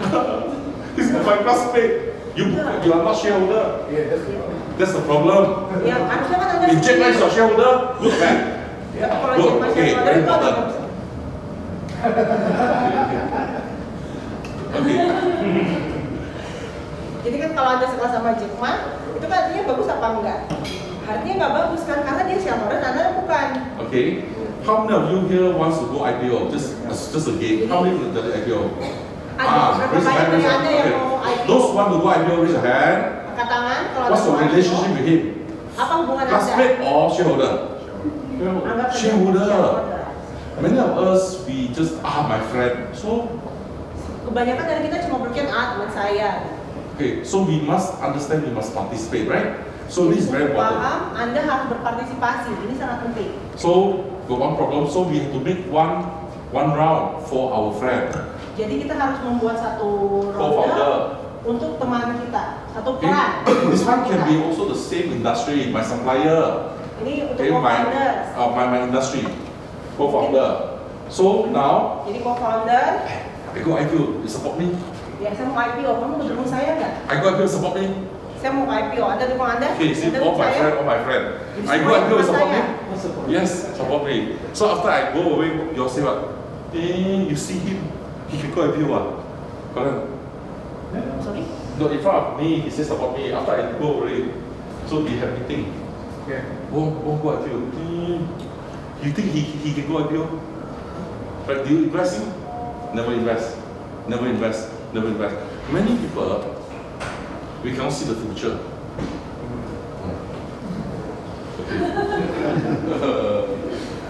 Jadi kan saya minta nih teman-teman saya untuk jadi co-founder. Anda mau. Terus pada saat saya nggak ada, mereka mulai berdiskusi. Mau nggak sih sebenarnya IPO? Enggak. At the end, never invest. Dan akhirnya mereka nggak ada investasi. At the end, I go IPO. What do you say? Dan kemudian pada akhirnya No. saya IPO. Sekarang gimana? Nyesel deh. Correct. Then you blame yourself. Dan kemudian Anda nyalahin diri sendiri. If I never ask you, Tapi kalau saya nggak pernah nanya sama Anda, then you say, why you never call me? Correct. Anda kan akan bilang, kok nggak pernah ngajakin gue? Correct. So I call you, I ajak, but you never invest. Kan Right. ngajakin, tapi kemudian kamu nggak mau investasi. Co-founder, how much should the value be? Jadi kalau co-founder itu menurut Anda nilainya perlu berapa? 25%. Yes. 25%? The juta. 10 juta. Yeah. Because why? My friend from my kampung, same village, maybe they're not rich, so I give cheap. Jadi kan ini teman kampung saya dari kampung, dari desa. Jadi mungkin mereka nggak punya uang gitu, nggak kaya banget. Jadi saya jualnya murah aja deh. Okay, this one is called financial roadmap. Financial roadmap. Ini adalah financial roadmap, peta jalan Keuangan. Now, exponential, 1, 2, 4, exponential, correct? Ini adalah eksponensial, ya kan? Right? And because of this, we can become unicorn. Founder to co-founder, 3 months. Jadi kan dari founder 3 ke bulan. founder 3 bulan. Here to here, maybe 6 months. Ini dari sini 6 bulan. Here to here, maybe 6 months. Ini juga 6 bulan. Here, maybe 10 months. Mungkin sini 10 bulan. Here, 10 months. 10 bulan, 12 months. 12 bulan. Jadi berapa? 12, 22, 32, 38, 44, 47. Jadi semuanya 4 years, 3 to 4 years. 3 sampai 4 tahun. From startup to Dari unicorn, startup berapa? to- 4 years. ya, IPO itu jadi butuh sekitar 4 tahun. Bukan macam dulu. Nggak So kayak life. before you need your whole life. Betul. 20 tahun, 20 tahun, Jadi 30 tahun. butuhnya 20 tahun before you need 20 years. Nowadays, when we design a firm, 3 to 4 years unicorn. Jadi kalau sekarang itu kita cuma perlu mendesain 3 sampai 4 tahun saja. Why they cannot unicorn? They have no blueprint. Kenapa kita sebut unicorn? Karena semuanya blueprint. Mereka tak buat peta lagi, blueprint. So we need blueprint. Jadi kita perlu blueprintnya. Okay, now this is important. Jadi Right? blueprint. Now, if I use founder 0.1M, my paid up is 0.1M. Jadi kalau saya founder, jadi payout-nya adalah 0,1 juta. For my kawan, I give 5%. Dari untuk teman saya kasih 5%. 5% of here is 0.5M. Jadi 5% dari sini adalah 0,5 juta. So I ask my friend, 50.000, 10 friend, 50.000, so I got 500.000 kan. So Saya kumpulin 50.000 dari 10 orang, bisa dapat 500.000. Angel, I give 10%. Angel saya kasih 10%. Jadi 5 juta. Jadi 5 juta. Correct? Maybe VC. My VC friend, I give 30%. Ini kasih 20%. 22 right? Jadi 22 ya. Correct? Betul kan? And PE, I give 10%. PI saya kasih 10%. 34 million. Jadi 24 juta. Maybe IB, I give 10%. IB saya kasih 10%. I got 50 million. Saya dapat 10 juta. 50 juta. 50 juta. IPO, I give 20%. IPO saya kasih 20. Singapore, minimum 15%. Di Singapura Malaysia, minimal 35%. So depends on market. 5%. It depends on market. Jadi itu berdasarkan pasar masing-masing. Sini how much? 230. Jadi di sini jadinya 220. Okay, let's add our pay up. Jadi coba kita jumlahkan. 220, 220, 270, 294, 294, 316, tambah 5, 221, 0.6, 321.6 million. 321,6 juta. A good company Perusahaan yang baik will give also 321 million shares. akan memberikan 321,6 saham. We call that gold standard. Gold standard. Gold standard. Kita sebut itu standar emas. Why? Kenapa? In 1972 and before, Di tahun 92 dan sebelumnya, US dollar, every $1 there's $1 of gold. jadi untuk setiap $1 itu ada emas senilai $1. Jaminannya. Yeah. But after 1972, no more. Tapi setelah tahun 92 udah nggak ada lagi. So those with the gold standard one is called commodity currency. Jadi itu yang kita sebut dengan Currency. commodity currency, mata uang komoditas. And after 1972, it's called fiat currency. Dan kemudian setelah 92 itu kita sebut mata uang fiat. Means based on trust. Jadi itu ditentukan berdasarkan kepercayaan. And now we call cryptocurrency. Dan sekarang kita sebutnya cryptocurrency, mata uang kripto. Okay, this means it is based on technology. Jadi Spread. artinya berdasarkan teknologi. So these are the currency, but at this stage, commodity, there is a supporting gold. Jadi ini semuanya adalah mata uangnya, dan di tahap ini adalah tentang emasnya. Government have the rights to issue currency. Jadi perusahaan, Pemerintah. pemerintah itu punya hak untuk menentukan mata uang. And you have the right to issue saham. Dan Anda punya hak untuk menentukan saham. Both kertas, right? Sama-sama kertas kan ya? Right. So pemerintah do the currency, and you do your own currency. Jadi pemerintah mengeluarkan mata uang, Anda juga menentukan mata uang Anda And your sendiri. other one is your saham. Dan mata uang Anda adalah saham Anda. But which one? You have a current commodity. If you do exactly, each saham have $1 pay up. Jadi kalau untuk di tahap komoditas currency, Anda keluarkan ini, Anda punya sahamnya $1. Okay, so they call par value. Jadi ini disebut Par PR. Par. Nilai par. par nilai par. Value. Okay. Par value. But now we can also issue saham with no par value. Tapi kan sekarang kita bisa mengeluarkan saham tanpa par value-nya. Okay, now let's look at this one. Whether par or no par, we can calculate the share price. 1,001 divided by 3 to 1.6. Ini dua. Jadi sekarang kan ada par value atau tidak, kita bisa menentukan nilai saham. 1000. You want to touch this one, you must have a budget. Kalau Anda mau sentuh uang ini, Anda harus punya budget. This is very important, right? This is called corporate governance. Ini adalah tentang tata kelola perusahaan. Okay. Now, so what about me? Lalu saya gimana? Saya 100% here, right? Saya kan di sini 100%. And I do 5% is times 0.95. You have 95%. Dan sini kan ada 5%, dikali 0,95 kita ada 95%. Here times 0.9. Jadi kan di sini Jimmy, dikali 0.8. 85.5. 85.5%. 85,5%. And here times 0.8. 30%. Dikali 0,8. 68.4. 68.4%. 68,4%. Now, people make mistake. They just minus. Cannot. You minus, you get kosong nanti. This is a depreciation curve. Jadi orang kan melakukan kesalahan. This is called dilution. Yeah. Delusi. Jadi orang melakukan kesalahan karena kan mereka mengurangi, nanti kan kali 0 jadi 0. Yeah. Then here times 0.9. Dan di sini 61.56. dikali 0,9 jadi 61,5%. And times 0.9. Dan ini dikali 0,9. 55.4. Up 55. 0.4. 55,4. And times 0.8. 44.32. 44.32%. 32%. 32. At IPO, Di IPO we have 3 founder. kita kan foundernya nih bertiga. Ada 44.32%. Jadi kita punya 44,32% of 1,100 million, 3 of us. dari 110 juta. Kami So how much is bertiga. that, Jimmy? 487.5. 487.5 87.5. million. Jadi nilainya adalah 487,5 juta. Walaupun we invest 30,000, we have 487 million. Meskipun kita sebenarnya investasi awalnya cuma 30.000, tapi sekarang nilainya adalah 487,5 juta. And we call this capital gain.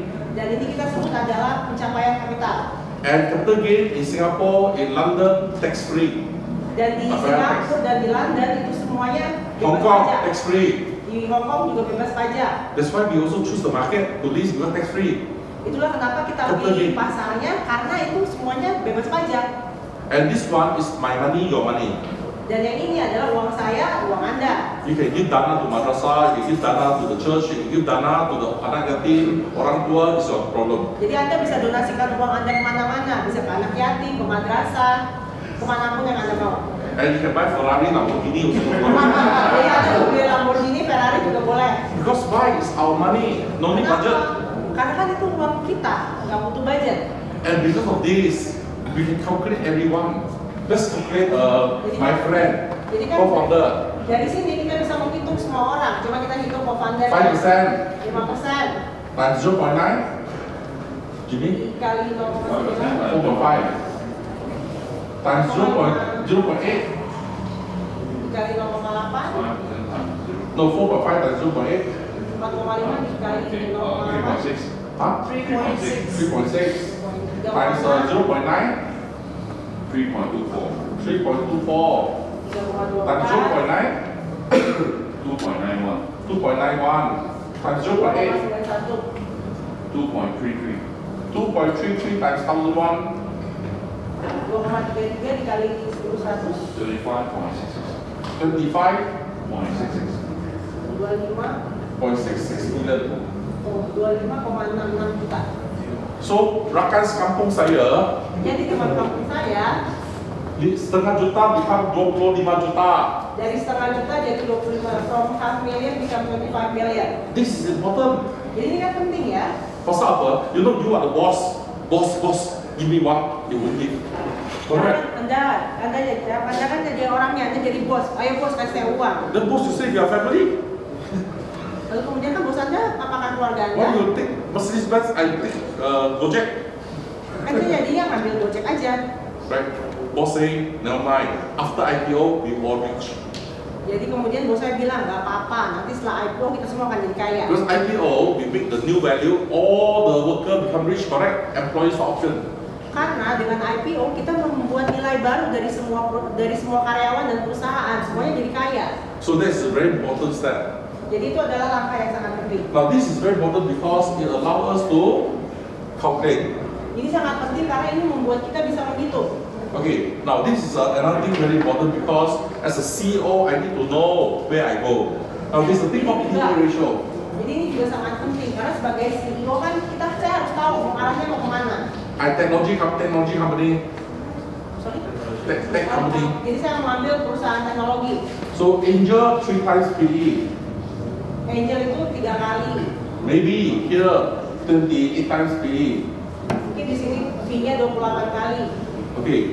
Now in accounting we call this goodwill. Di dalam hal accounting kita sebut ini adalah good view. Sebab maybe turnover sudah besar, lagi goodwill 3 kali. Jadi kan karena kan Anda namanya sudah dikenal orang, jadi Anda bisa untungnya bisa lebih banyak. Right. So a lot of time we ask your accountant, hey, goodwill berapa? He don't know.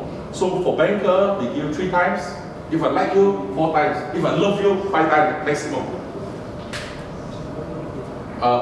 For a banker, Dia untuk orang bank. so if I like you, 3 times. Kalau saya suka sama Anda, saya kasih nilai Anda 3 kali lipat. Okay. If I like you a lot, 4 times. Kalau saya suka banget sama Anda, saya kasih 4 If I kali love lipat. you, 5 times. Kalau saya cinta sama Anda, saya kasih 5 kali lipat. Maximum. Maksimum. Right? No, but this one minus this one, 28 minus 3, how much? Jadi kalau ini dikurangin ini, jadi berapa? Berapa round? 1, 2, 3, 4. 25 divided by 4. 6.24 plus 6.24, 9.25 times plus 6.2, 9,25 dikali 15.5 times jadi 15,5 kali. plus 6.25, 21.75, Jadi 21,75 then kali. 28 times. Now this is very important because many CEO didn't do their KPI smartly. Jadi ini sangat penting karena banyak sekali CEO yang tidak melakukan KPI mereka secara cermat. P equals to PE times KPI. Jadi V itu sama dengan PE kali KPI. PE you can look from the newspaper, from internet. P itu Anda bisa dapatkan dari koran, dari internet. On the day, and this one beza every day. Ini Beda every day. ini selalu berubah-ubah tiap hari. Okay, this one is very important. Ini amat sangat penting. Okay, V is the value. V itu adalah nilainya. KPI we want to find. So KPI yang KPI akan kita cari. KPI V over PE. V di atas PE. Okay, now this is important. Apa tu V? V is this one. V adalah yang ini. PE ratio from newspaper. PE ratio-nya itu dari koran. Jadi KPI Jadi KPI-nya equals to this one divided by this one. Right? So, this one divided by 28. ini Bahagi. dibagi 28. 39.28. Hah? 39.28. So profit Jadi keuntungan P equals to Jimmy berapa? 39.28. Divided to 8 million. 39,28 juta. Okay, now important. Dana that dikumpul, they're going to raise 321 million. Jadi dana yang terkumpul itu adalah 321,6 juta Must make 39 million profit. dan harus mendapatkan keuntungan 39,28 juta. Say I am a mini market or Circle K, next door Circle K or 7-Eleven. Misalnya saya adalah minimarket kayak Circle K atau 7-Eleven. My profit margin is 10%. Keuntungan saya itu 10%. Jadi my sales is 392 million. Jadi penjualan saya adalah 392 juta. Correct? Ya, betul? Now let's try 392. Jadi kita coba 392 million sales revenue. Jadi ini adalah penjualannya senilai 392 juta. One shop have 2 cash register. Number 1, number 2. Satu toko punya 2 mesin kasir. Okay. And these 2 cashier, maybe I make about say 5,000 US. Jadi untuk yang ini misalnya anggap aja saya dapatnya 5.000. So 10,000 Jadi 10.000 kan ya? right?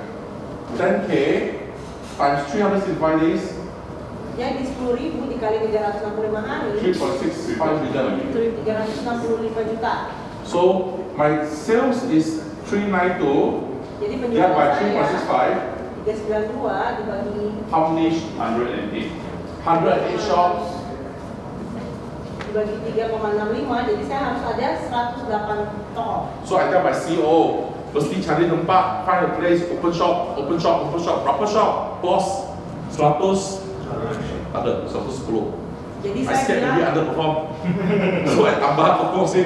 So 108, correct? jadi saya bilang sama CEO saya bahwa cari tempat, buka toko, karena kita harus dapetin toko How much sampai cash? 110. Berapa dana dia? Jadi untuk uangnya kita harus punya dana berapa? 321 million. 321 juta. Yeah. So in our dana we have Jadi dari uang 321 kita, million. kita punya 321 Project. juta 108 shop, cukup tak cukup? untuk membiayai Cukup. 108 toko. Cukup Too apa? much. Kebanyakan malah. So we can use the extra to buy, buy other people's shop. Jadi kita bisa menggunakan M&A. sisa ekstranya untuk beli toko yang lain. Many times the CEO is blind. Buka shop, open shop, open shop. Jadi Berapa banyak, shop? jadi banyak sering sekali bahas CEO tuh buta. Jadi bawaannya cuma buka toko lagi, buka toko Because lagi, buka there's toko no lagi. KPI. Karena tidak ada KPI-nya. I CEO last time also don't know, I just do. Saya juga dulu sih, ya CEO. Saya cuma ngakuin aja, saya nggak paham. Every day I tell you, increase sales, buat apa tak tahu. Kemudian saya tiap hari bilang sama Anda, naikin penjualan. Buat apa? Saya juga nggak ngerti. But here we are objective, management by objective. Jadi kalau di sini kita manajemennya objektif. Okay, so in the history there's a story like this Jadi dalam sejarah itu ada ceritanya from Hans Christian Andersen. dari Hans Christian Andersen. There's a rabbit and a tortoise, they compete. Nah, jadi ini tentang kelinci sama kura-kura. Mereka kan berlomba tuh. So the rabbit run very fast. Jadi si kelincinya tuh lari cepat banget. His capital mechanism. Dia adalah capital mechanism. The tortoise market mechanism. Dan si kura-kuranya kan market mechanism. So after a jadi while, jalan the tengah. tortoise, he almost finished. He see tortoise very far. Jadi kan What he do? jadi si kelinci tuh melihat bahwa kura-kuranya kan ketinggalan jauh sekali. Dia ngapain? Sleep right? Tidur kan ya? Dan akhirnya siapa menang? Dan at the end wins. Huh? Kura. Correct. So Yeah, now, kura-kuranya. if you are now the capital mechanism, you run very fast. You see that the kura-kura is so far behind. What you do? Sleep or don't sleep? Dan sekarang kalau Anda si kelincinya, Anda kan lari kencang banget tuh. Terus Anda lihat kura-kuranya, Anda ngapain? Tidur apa? Continue, raise fund. Ya, kalau Anda adalah terus-terusan kumpulin dana. But then the kura-kura so far. Where? Tapi kan No kura-kuranya problem. jauh. You see. I see. Gak apa-apa, Anda Very lihat. far. What should I do? Sleep or raise fund? Raise fund. Tidur atau kumpulin dana lagi. Saya harus Now ngapain? I use the- Kumpulin dana. Teropong. Tak nampak. No more. How? Should I stop or should I raise fund? Kemudian saya lihat lagi, kura-kuranya nggak kelihatan. Now I Bentukannya stop. saya- I don't buy kura-kura. Beli kura-kura. New shop. Because the kura-kura so far behind. So in capital mechanism, we want beli kura-kura. Then the old one, very slow. Beli lori. Okay, go and fetch the kura-kura.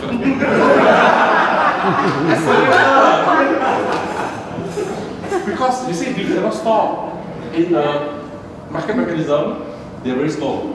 Oke, kan kura-kuranya kita lihat nih udah nggak kelihatan, udah jauh banget. Nah, kalau gitu kita perlu ngapain? Ngumpulin dana atau berhenti? Berhenti, terus habis itu kita beli kura-kuranya.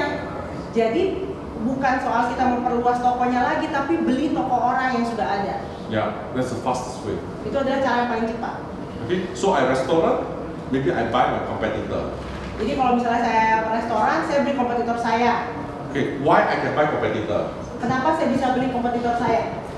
I pay you high, 28 kali, 38 times. Saya bayar Anda mahal, 28 kali lipat. So especially you do not know capital mechanism. Pak, letih Pak. Mungkin Anda Betul, sampai kompetitor Anda, Pak capek nggak sih Pak? How many years you do already? Berapa 20 tahun? years. 20 tahun. Right? So, Pak, nak IPO? Pak, kalau IPO nggak? Tak tahu, right? But you know what? Don't know. You tumpang ni, I bring you. Oke, ikut saya aja deh nanti ya. Okay, so let's say he invest 8 restaurants. Jadi anggap saja dia investasi 8 restoran. Cannot go IPO. Nggak bisa IPO. Berapa you invest? Investasinya berapa? Okay, I give you 5 times Oke, saya kasih Anda 5 kali lipat. cash. Cash. Happy ya? Senang? I bring you on my board of director. Wow, he join me. Jadi So sekarang actually kamu we mau take utang sama saya this ya. one beli kura-kura. Jadi Anda beli. Now this is the fastest way for us to grow. Ini adalah cara tercepat buat Anda untuk bisa tumbuh. Now this blueprint is very powerful. Jadi blueprint ini berkekuatan sekali atau powerful sekali.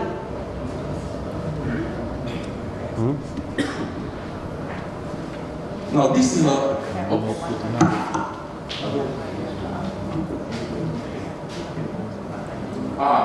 this is a simple blueprint. Ini adalah blueprint yang simple, yang sederhana. Founder 100,000, right? Founder 100,000, 100%. 100%. Next round, co-founder, Ya, ada co-founder, I give 30%. saya kasih 20%. So what do I do? Jadi apa yang saya lakukan? The calculation is like this, a few concepts that why we make the company so big. Jadi ada beberapa konsep kenapa kita buat perusahaan. Why Grab and Gojek do like this? Kenapa Grab dan Gojek melakukan ini?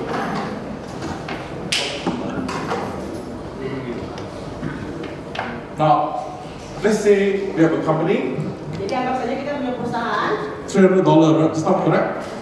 Ini $300. Just not right, $300. Ya kan tadi $300 ya. And our investor want to have 10%, Dan kemudian investor kita mau punya 10%. 300 shares, 300 saham, not shares. Jadi 300 saham. 10% is times 10 over 90, Jadi 10%-nya adalah 10 per 90. correct? Benar nggak? 300 times 10 over 90 is how much? Jadi 300 Hah? kalikan 10 per 90 jadi berapa? 33 new shares. Jadi 33 saham baru.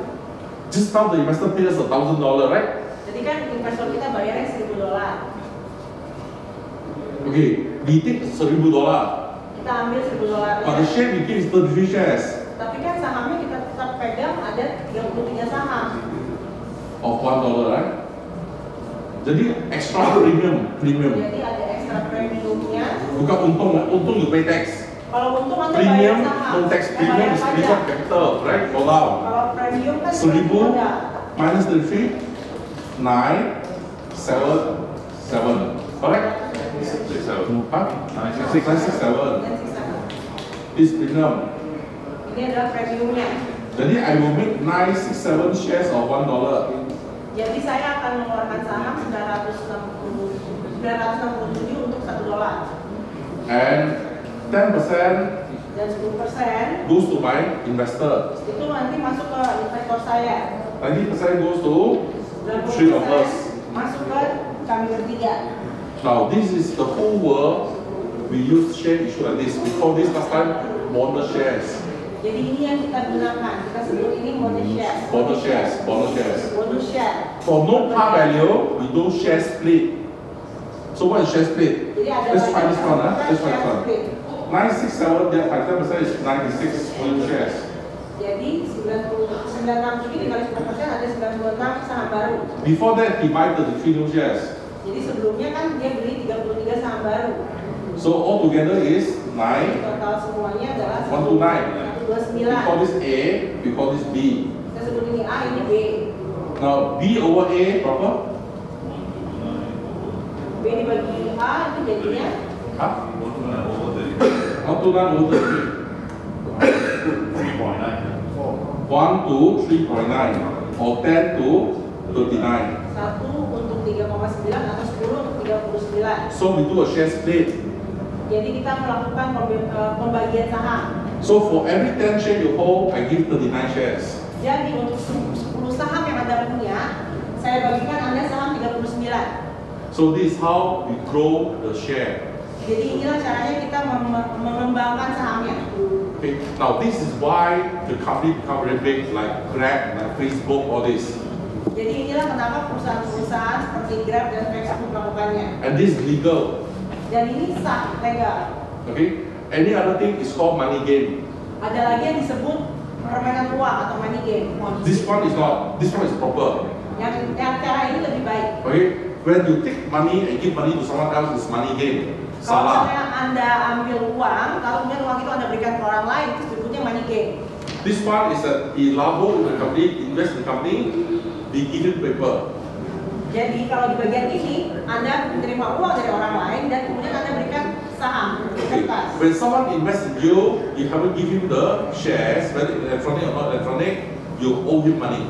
Jadi kalau misalnya ada seseorang yang memberikan Anda uang, lalu kemudian Anda tidak memberikan saham, entah itu secara kertas atau elektronik, itu berarti Anda berhutang. Hutang.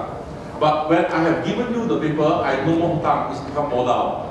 Tapi kalau misalnya saya kasih ke Anda kertasnya atau sahamnya, berarti kan Anda nggak punya hutang, tapi itu disebutnya jadinya modal. So this is very powerful. Jadi ini amat sangat powerful. Now, the problem is this.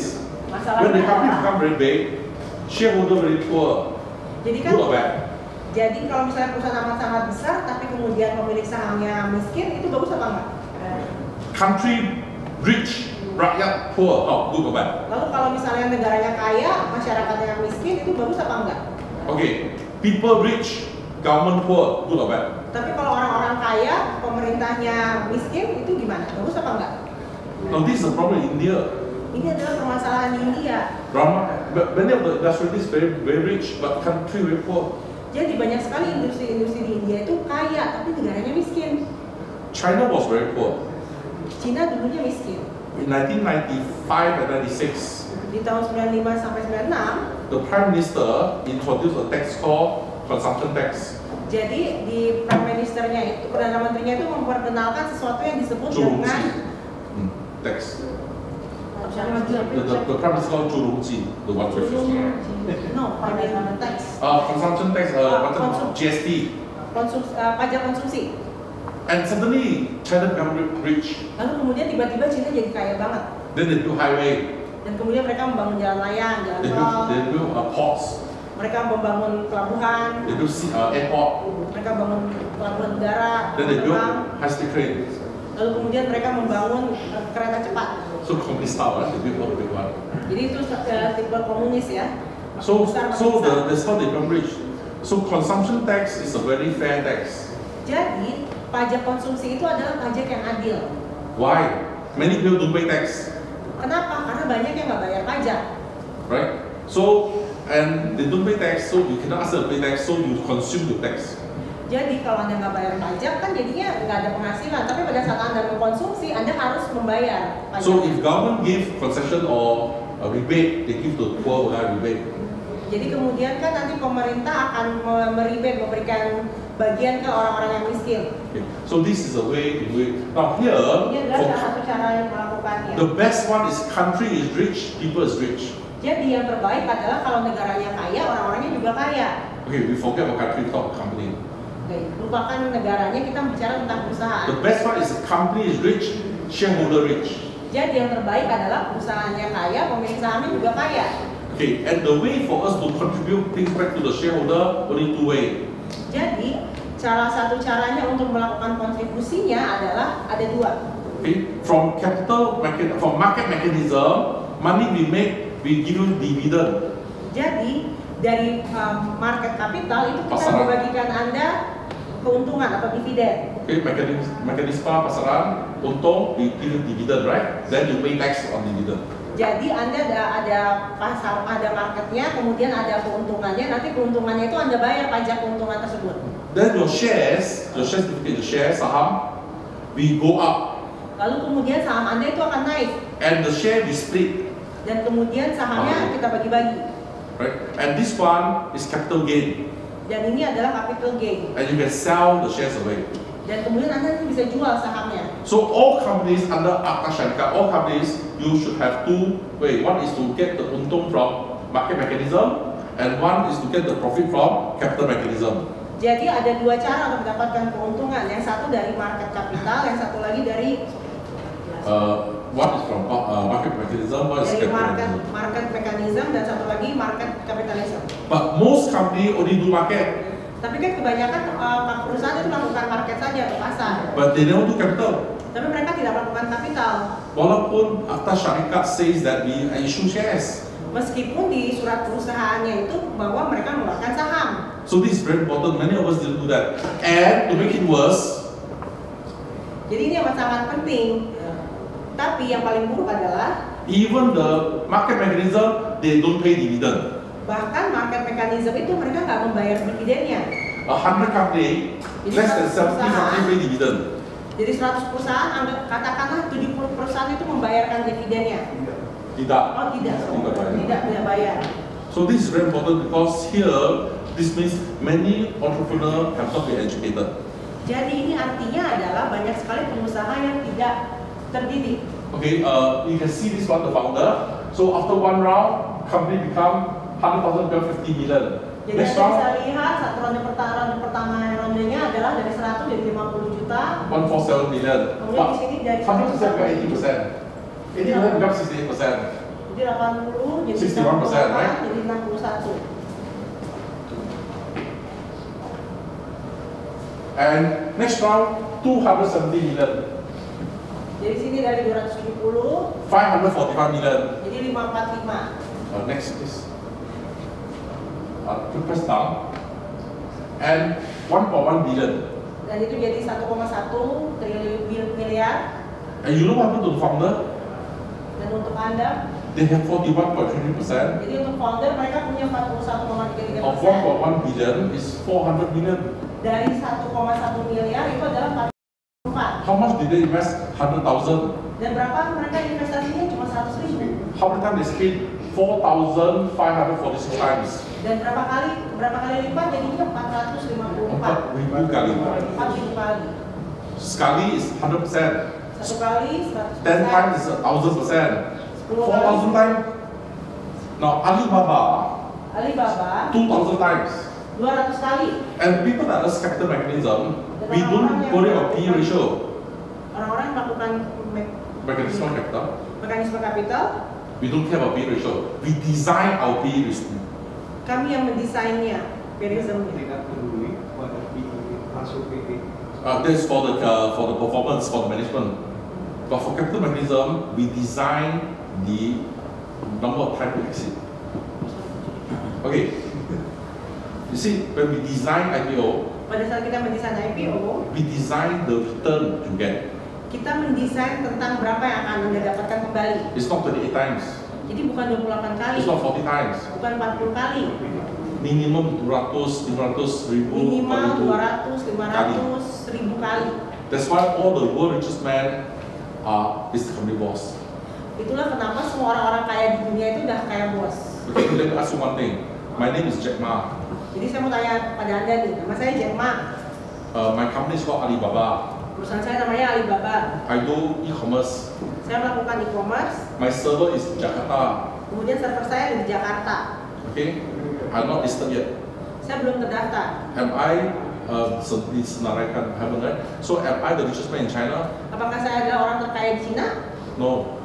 Next morning I wake up 6 a.m. I reach New York Stock Exchange 9 a.m. At 10 o'clock, because winter, ting ting ting ting ting ting ting ting ting ting ting. Is that right? Kemudian hari ini saya bangun jam 6 pagi, terus saya jam 9 ke New York Stock Exchange, terus jam 10 saya sudah terdaftar, terus ada ting ting ting ting ting ting ting bunyi, saya sudah terdaftar. My name is Jack Ma. Nama saya Jack Ma, Company called Alibaba. perusahaan saya namanya Alibaba. Bukan nama, not Ali Mama, right? Then my industry e-commerce.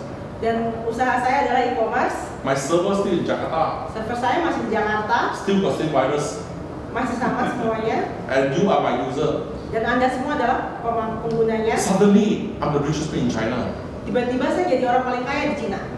Is it Alibaba good or is it listing good? Yang mana yang bagus? Same. Sell Alibaba me. atau listingnya yang bagus? So before listing, Lei Jun not the richest man in China. Listing, 56 people in this company all become richest man. Oke, jadi sebelum listing, ini bukan perusahaan saya, bukan orang kaya, tapi begitu saya sudah listing, tiba-tiba saya dan semua orang-orang di perusahaan saya jadi kaya. So you realize that the listing process itself is the secret to create wealth in this world. Jadi proses listing itu sendiri adalah rahasianya untuk bisa jadi besar. And yet, after so many years, Malaysia only 800 main board. Jadi setelah beratus-ratus tahun, Malaysia itu cuma ada 800 main board. Singapore also 800 over main board. Singapura juga sama 800. And for me, China is not a country. Dan buat saya, Cina itu bukan negara. It's a continent. Itu adalah benua. But it's like Europe, right? Sama kayak Eropa. China is like 35 country. China. It's like 35 countries. Iya, Cina tuh sama kayak 350 negara. 35. 350. And the whole of China, Shanghai Stock Exchange only have 3,800 listed company. Dan Mean what? di China Stock Exchange itu cuma ada 358 Tiga- company yang 3.800. 3.800 perusahaan yang terdaftar. So in this case, means either China have a big space to expand, or the rich people very few. Jadi ini adalah antara sekali orang Indonesia yang tidak menggunakan mekanisme kapital. And that will open up a lot of opportunity for people like us. Dan itu akan membuka banyak sekali kesempatan, opportunity buat orang-orang seperti Okay, kita. let's see how they do this one, right? Let's see. Kita mau lihat ini bagaimana.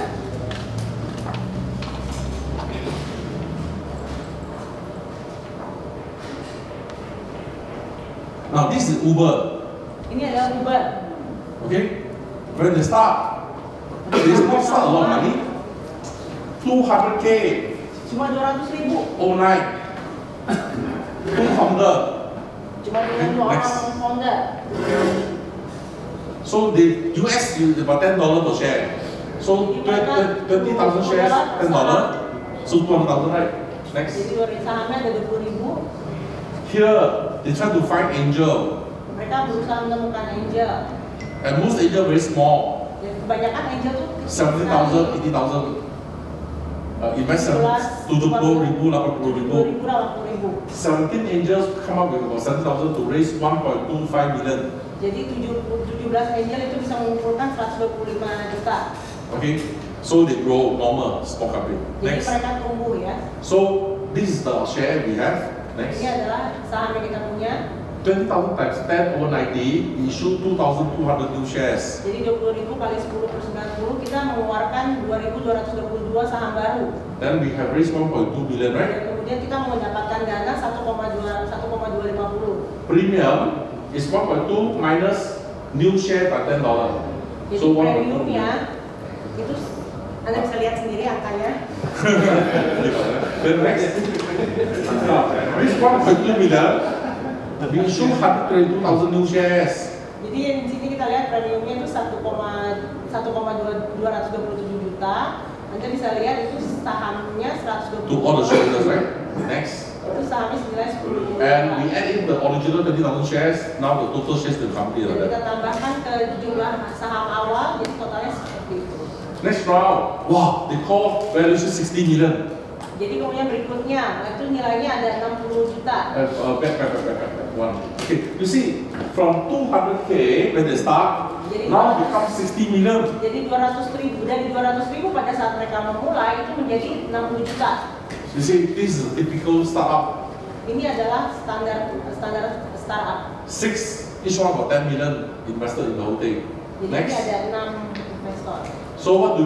We have 142,000 new shares times 11.3% over 88%. Jadi ada 142.778 dikali 11,3 per 88,7. So from the calculation, 18,000 new shares to raise 11 juta. Jadi So- ada 18.000 saham baru untuk mengumpulkan 11 juta. So here I use bahasa. The premium, kita ada premium 11 juta, tolak 18.000 dalam 10 dolar, jadi 10 juta. So next. And what do we do? 10 juta, we issue 1 juta, 1,8 juta, 1,08 juta shares of $10. So all the shareholders. Semua pemegang saham dapat bonus. Next. Add in 142,000 new shares to make the whole thing complete. Next. Next round. Sini. So look back. They raised 27 million Series B. Right? So Menlo Ventures, 11 shareholders come in. Now, you realize that the number of shareholders will increase. Kita bisa lihat jumlah pemilik sahamnya itu terus naik. Right? So next.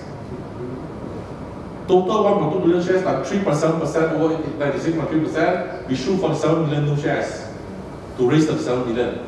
Jadi premium 37 million minus 47,000 shares of $10, 36 million. Next. 36 million, we issue $10, 3.6 million bonus shares to all the shareholders. Next. Plus original shares.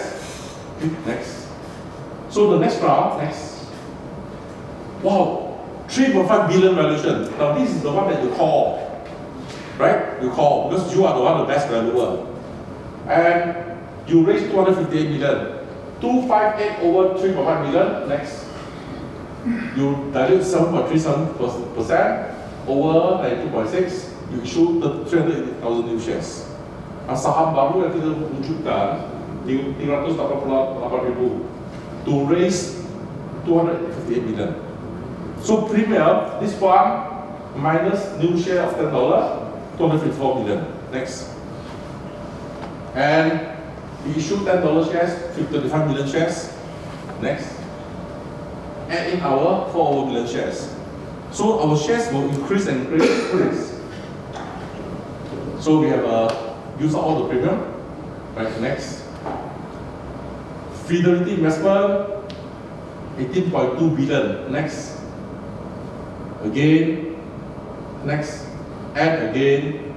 And next. And again and again. This is 16 billion. This is how we grow company to become unicorn. Bismillah, bagaimana kita mengembangkan perusahaan untuk menjadi unicorn? Now I'm proposing Saya in Kota menawarkan Jakarta or even in Indonesia, di Jakarta bahkan di Indonesia, is it possible that through a proper training program, apakah untuk menawarkan bahwa ada sebuah training yang sesuai, yang we standar. use this type of method Kita menggunakan metode ini to transform technology companies as well as traditional companies untuk merubah teknologi company menjadi traditional company. traditional company dengan technology company Untuk merubah traditional company dan teknologi company to become unicorn. untuk menjadi unicorn. How can Indonesia, such a big country, Bagaimana caranya Indonesia sebuah negara yang besar not producing so many unicorn? tidak menghasilkan banyak unicorn? So for me, I rank the country like this by number of people. China a lot of people, India, Indonesia. Saya kan melihatnya jumlah penduduknya yang banyak ya, Cina, India, dan Indonesia. Right? So then where are the unicorns? Next. Jadi di mana unicornnya? Okay, so these are the process. Next. Jadi dari prosesnya. You see, now the unicorn, Uber, Xiaomi just went IPO, right? Airbnb, Palantir, DiDi, China again, Snapchat, Flipkart, SpaceX, Pinterest, Dropbox. Next. The whole world have about 400 unicorns now. WeWorks, Spotify. Hey, China producing a lot of unicorn, not because China is good. Jadi bukan karena semuanya ada banyak perusahaan Cina yang jadi unicorn, bukan berarti karena Cinanya bagus. Because they know the method. Karena mereka tahu metodenya. Why can't we in Indonesia or Malaysia do the method? Kenapa nggak kita di Indonesia dan di Malaysia juga melakukan metode yang sama? And the method is not taught in the university. Dan Diponegoro never teach. metode ini tidak terdapat di universitas. Dan metode ini tidak ada di universitas, jadi mereka tidak bisa belajar. Not in NUS, NTU, not in SMU, not in Beijing University. All the good universities never teach. Jadi tidak ada tempat untuk belajarnya. Why? Kenapa? You say I develop curriculum. Jadi saya membuat sebuah kurikulum. Okay, I do for NUS and all these other things. But every time you teach a professor this thing, he resign. Jadi tiap kali saya mengajarkan ini ke profesor, kemudian profesor itu resign. He will join the private sector Kemudian akhirnya profesor itu masuk ke private sector. because it's more lucrative than to teach. Karena kan ini lebih menghasilkan daripada mengajar. So is it possible that we use this technique to build the #1 incubator in Indonesia? Mungkin nggak sih kita menggunakan metode ini untuk membangun satu inkubator yang bagus di Indonesia? And incubator not about giving real estate place in major kursi, not it. Jadi itu bukan tentang kasih mereka membangun rumah lalu kasih mereka meja, kursi atau perabotannya. No, I'm not talking about startup 500 or Y Combinator. Saya nggak berbicara tentang itu. There are some famous ones called startup 500 kan, Okay, and kan? Y Combinator. Jadi saya tidak membicarakan tentang startup and Y Combinator. I'm talking about something like Sequoia Capital from Indonesia. Jadi saya membicarakan sesuatu yang disebut Sequoia Capital dari Indonesia. We want to create the next JP Morgan. Jadi kita mau membuat sebuah JP Morgan yang berikutnya. And we need to create unicorn like this next. Jadi kita perlu membuat unicorn seperti ini. Next. So what's the checklist? Jadi checklistnya apa aja daftarnya? Next. So in the world of capital mechanism, number one, just like I talked about it now, Yang pertama adalah seperti disebutkan ada titik merahnya. and in Indonesia, like even in Malaysia, Singapore, many problems is that the hard move. Entrepreneur, now we move together hard, fight, okay, fight. But when you want to get untung, we fight, we argue. The hard move. Jadi kalau di Indonesia, Malaysia dan Singapura itu adalah hatinya itu bergerak, jadi kita berantem. Jadi lepas tu kita hancur.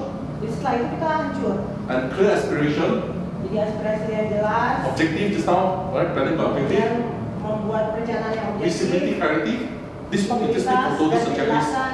Right? Just take a photo. Jadi boleh difoto nanti karena ini checklistnya. So we must know where we are going to show more. Jadi Business kita model. Bisnis modelnya. Yang nampak tak nampak, implicit, Apa saja yang explicit. bisa kita lihat dan tidak terlihat. Okay. Should we go wider or deeper? Apakah kita harus melebar atau mendalam? Okay. Value chain, supply chain. Value chain dan supply chain-nya. How do we protect shareholder? Dan bagaimana kita melindungi pemegang saham Dividend policy. dan juga kebijakan untuk Next. pembagian dividen, OPEX, CAPEX account. OPEX dan CAPEX account, All these, right? And the IPO strategy, roadmap, and semuanya so on. ada di sini. Next. And we will complete all these things in 3 days. Jadi semuanya ini nanti bisa dijelaskan selama 3 hari. Here, Harvard University come up with profit pool theory, Jadi tentang teori profit pools. Harvard Business Review. So all these are very, very important for us. Jadi ini semuanya nanti bisa digunakan.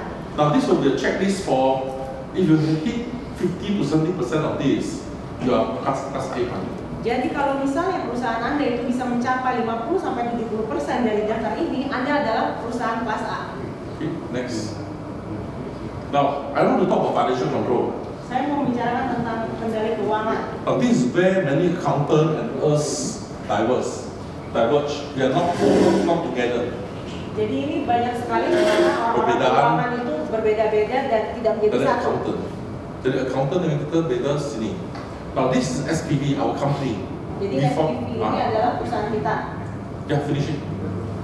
This is SPV, and the SPV. Okay, next. Ini SPV-nya. We invest 100,000. Kita berinvestasi 100.000. And what do we do? Next. Yang kita lakukan adalah We bank into Maybank. kita taruh di Maybank. So 100,000 we put in. This one, every company will do the same thing.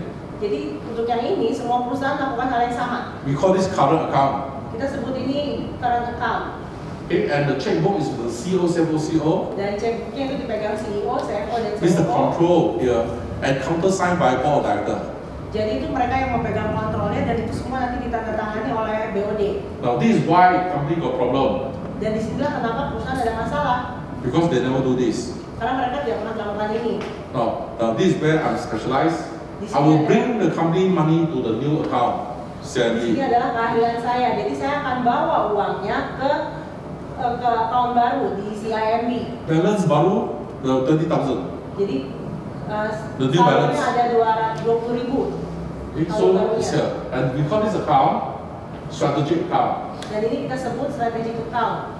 Checkbook is board of director. Jadi buku ceknya ada di BOD. Okay. Now 80,000 here, we split the account into capital account, dana, capital, modal, and professional dividend. Jadi 80.000 ini kemudian kita bagi dua, capital account dengan dividend account. Bear in mind, these two accounts is still in the company, so it's legal. Jadi tolong diingat bahwa account ini masih di dalam perusahaan, jadi semuanya legal. Okay, except the control is different. Kecuali yang membedakan adalah yang memegang kendalinya siapa. Now this is the part that don't teach in business school. Now, so I raise fund. Dan ini tiada di business school. Raise fund. Jadi saya kumpulkan uang ke dana, Okay, angel 2.8 million. angel 2,8 juta, Okay, based on my financial program. VC 11 million. VC ada 11,6, PE 24 million. PE 24 juta, IB 49 million. IB 49 juta, Public public 100 100 million. juta. How much I have? 188 million. Berapa yang saya punya? Saya punya 188 juta. My CEO nampak, they saw this thing but they cannot control. CEO saya bisa lihat ini, tapi kan CEO saya nggak bisa pegang kendali. You only have 30K. Karena kan dia cuma punya 20.000. And for this, I don't have to use my brother-in-law, my sister, my wife to be there.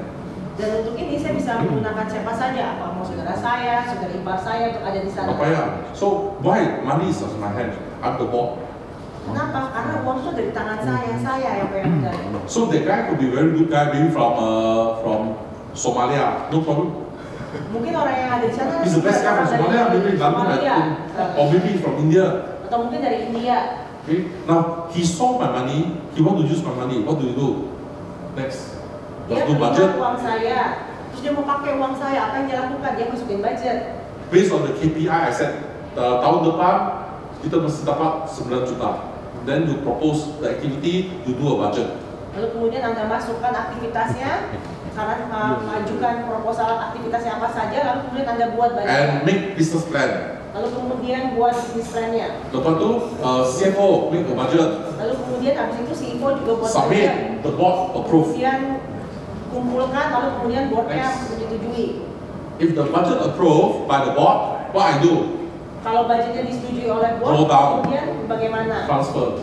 Kemudian Next. ditransfer. Draw down the money, not one time, sequentially. Jadi ditransfer tapi nggak sekali transfer. Sekali tapi transfer, he finish all. Kalau Yeah, every transfer, quarter. nanti pasti langsung habis kan, jadi bertahap transfernya. Based on your performance.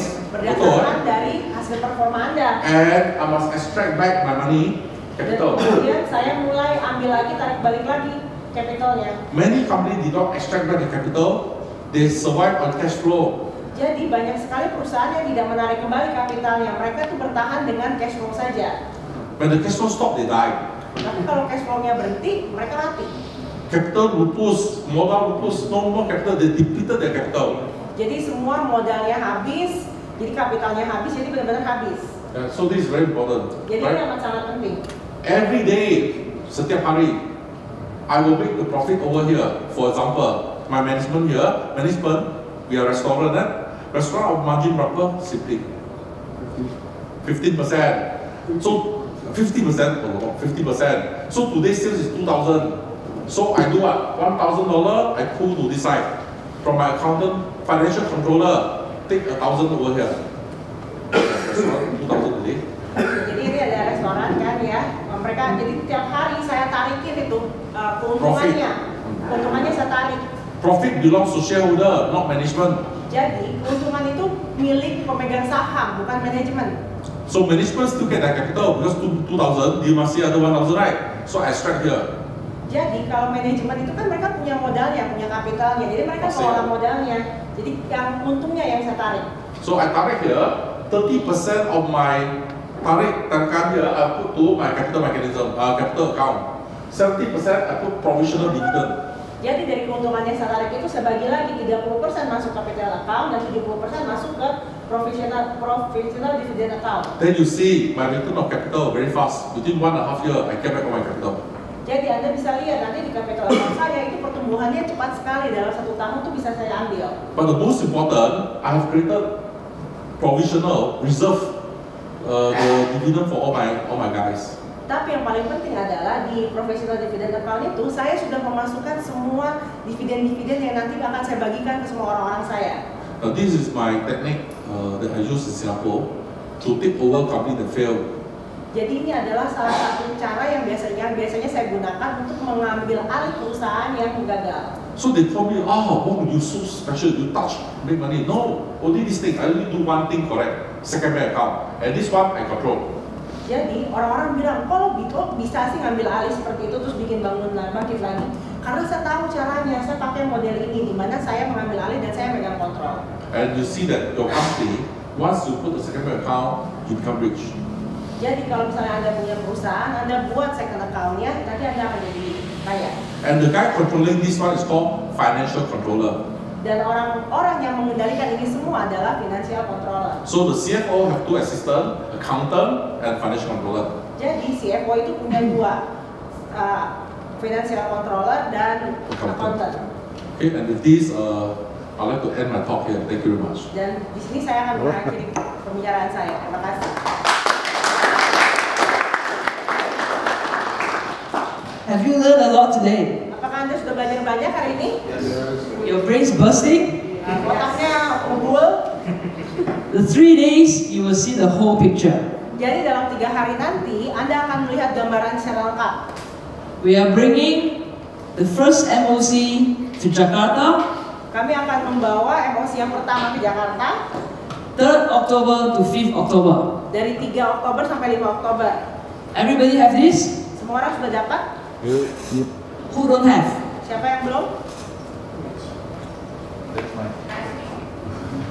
Okay, please ask from the back. Nanti bisa diminta di belakang. This MOC cost, Dan MOC ini biayanya adalah when we sell it in Malaysia, saat kita jualin di Malaysia it's about $7,000 US. itu sekitar 7.000 US dollar, 115 million rupiah. sekitar 115 juta rupiah. Because this is the first MOC in Jakarta, Tapi karena ini adalah MOC pertama di Jakarta, if you come one person early bird, kalau misalnya Anda masuk sebagai pendaftar awal, 50 million rupiah. cuma 50 juta rupiah. Come with a friend, Jadi kalau misalnya Anda ajak teman, 90 million rupiah. gabung berdua sama temannya, jadinya cuma bayar 90 juta. If you want to go listing, Kalau misalnya Anda mau listing, you don't want to learn about MOC, Anda nggak mau belajar tentang MOC, you can look for brokers. Anda bisa masuk ke brokers. They will charge you a fee. Mereka akan nanti minta biaya tagihan, ya ini ada fee-nya. Confirm more than this. Bandingan ya. I learned one thing. Saya mempelajari satu hal, Companies that go to listing, perusahaan yang masuk ke listing, they pay the broker 1 million, mereka bayar brokernya 1 juta, they raise 4 million. kemudian mereka naik sampai mereka mendapatkan 4 juta. Good deal? Bagus kan ya? You go to MOC, Anda masuk ke MOC, you pay 50 million rupiah, Anda bayar 50 juta rupiah, you can raise millions. Anda bisa naik lagi sampai jutaan. Any currency you want. Dalam mata uang apapun yang Anda mau. You saw the proof? Anda sudah lihat buktinya ya? This can be done. Ini bisa dilakukan. Before I joined MOC, Sebelum saya join di MOC, ikut I was just a trainer, saya juga tadinya trainer. solopreneur, Jadi solo. Saya adalah pengusaha single. my own business. Saya cuma punya bisnis saya sendiri. Take me out from the business, Keluarkan saya dari bisnis no saya. business. Bisnis saya berhenti. I went to MOC, Saya ke MOC. cannot understand. Saya nggak paham. Same? Sama nggak? Don't worry. Jangan khawatir. 1.5 years later today, 1,5 tahun dari sekarang, from my company that has no net worth, dari perusahaan saya No yang value. tidak punya nilai apa-apa, tidak ada networknya. now my company 6 million ringgit. Jadi sekarang perusahaan saya ada nilainya adalah 6 juta ringgit. By year end, the company will be 25 million ringgit. Dan pada akhir tahun nantinya nilai perusahaan saya itu akan jadi sekitar 25 juta. Dr. Wong challenged me 25 million ringgit. Dr. Wong challenge saya untuk bisa mendapatkan 25 juta. I didn't sleep for 1 week. Saya tidak tidur selama 1 minggu. Saya nggak tidur selama seminggu. It can be done. Itu mungkin dilakukan. We are doing it together with you. Dan saya akan melakukannya bersama dengan Anda. We will show you the steps. Kami akan menunjukkan bagaimana langkah-langkahnya. Dr. Wong show you the checklist. Dr. Wong udah menunjukkan checklistnya apa saja. We have Jimmy to guide you. Kita ada Jimmy yang nanti akan menuntun Anda. We have Precision to walk with you. Kami punya profesional yang akan bekerja. Precision yang akan bekerja dengan Anda. The question is, when do you want to join us? Pertanyaannya adalah kapan Anda akan bergabung dengan kami? If you want to know more, Kalau Anda mau, I will be outside there at the saya table. ada di luar. Please di see meja me sana. there. Anda bisa bertemu dengan saya di sana. After this, we have to give back the place to Co-work Inc. Setelah ini nanti kita akan kembalikan tempatnya ke semula, ke yang mengelola. I hope to see you again. Dan saya berharap saya akan bertemu lagi dengan Anda. One last announcement. Pengumuman satu pengumuman terakhir. Tomorrow, I'm doing the workshop here, Besok saya akan melakukan workshopnya di sini 7 p.m. jam 7 malam. Please bring your friends. Jadi ajak teman Anda. I'm not a professional like Dr. Wong. He teach very fast. Jadi saya kan nggak profesional kayak Dr. Wong ya, dia kan cepet banget. I will slow down. Saya akan agak pelan-pelan. I teach you the foundational steps. Saya akan ajar Anda dasar-dasar, langkah-langkah dasarnya. I teach you from what I know. Saya akan ajarkan Anda dari apa yang saya tahu. Tomorrow 7 p.m. Besok jam 7 malam. Okay, see you.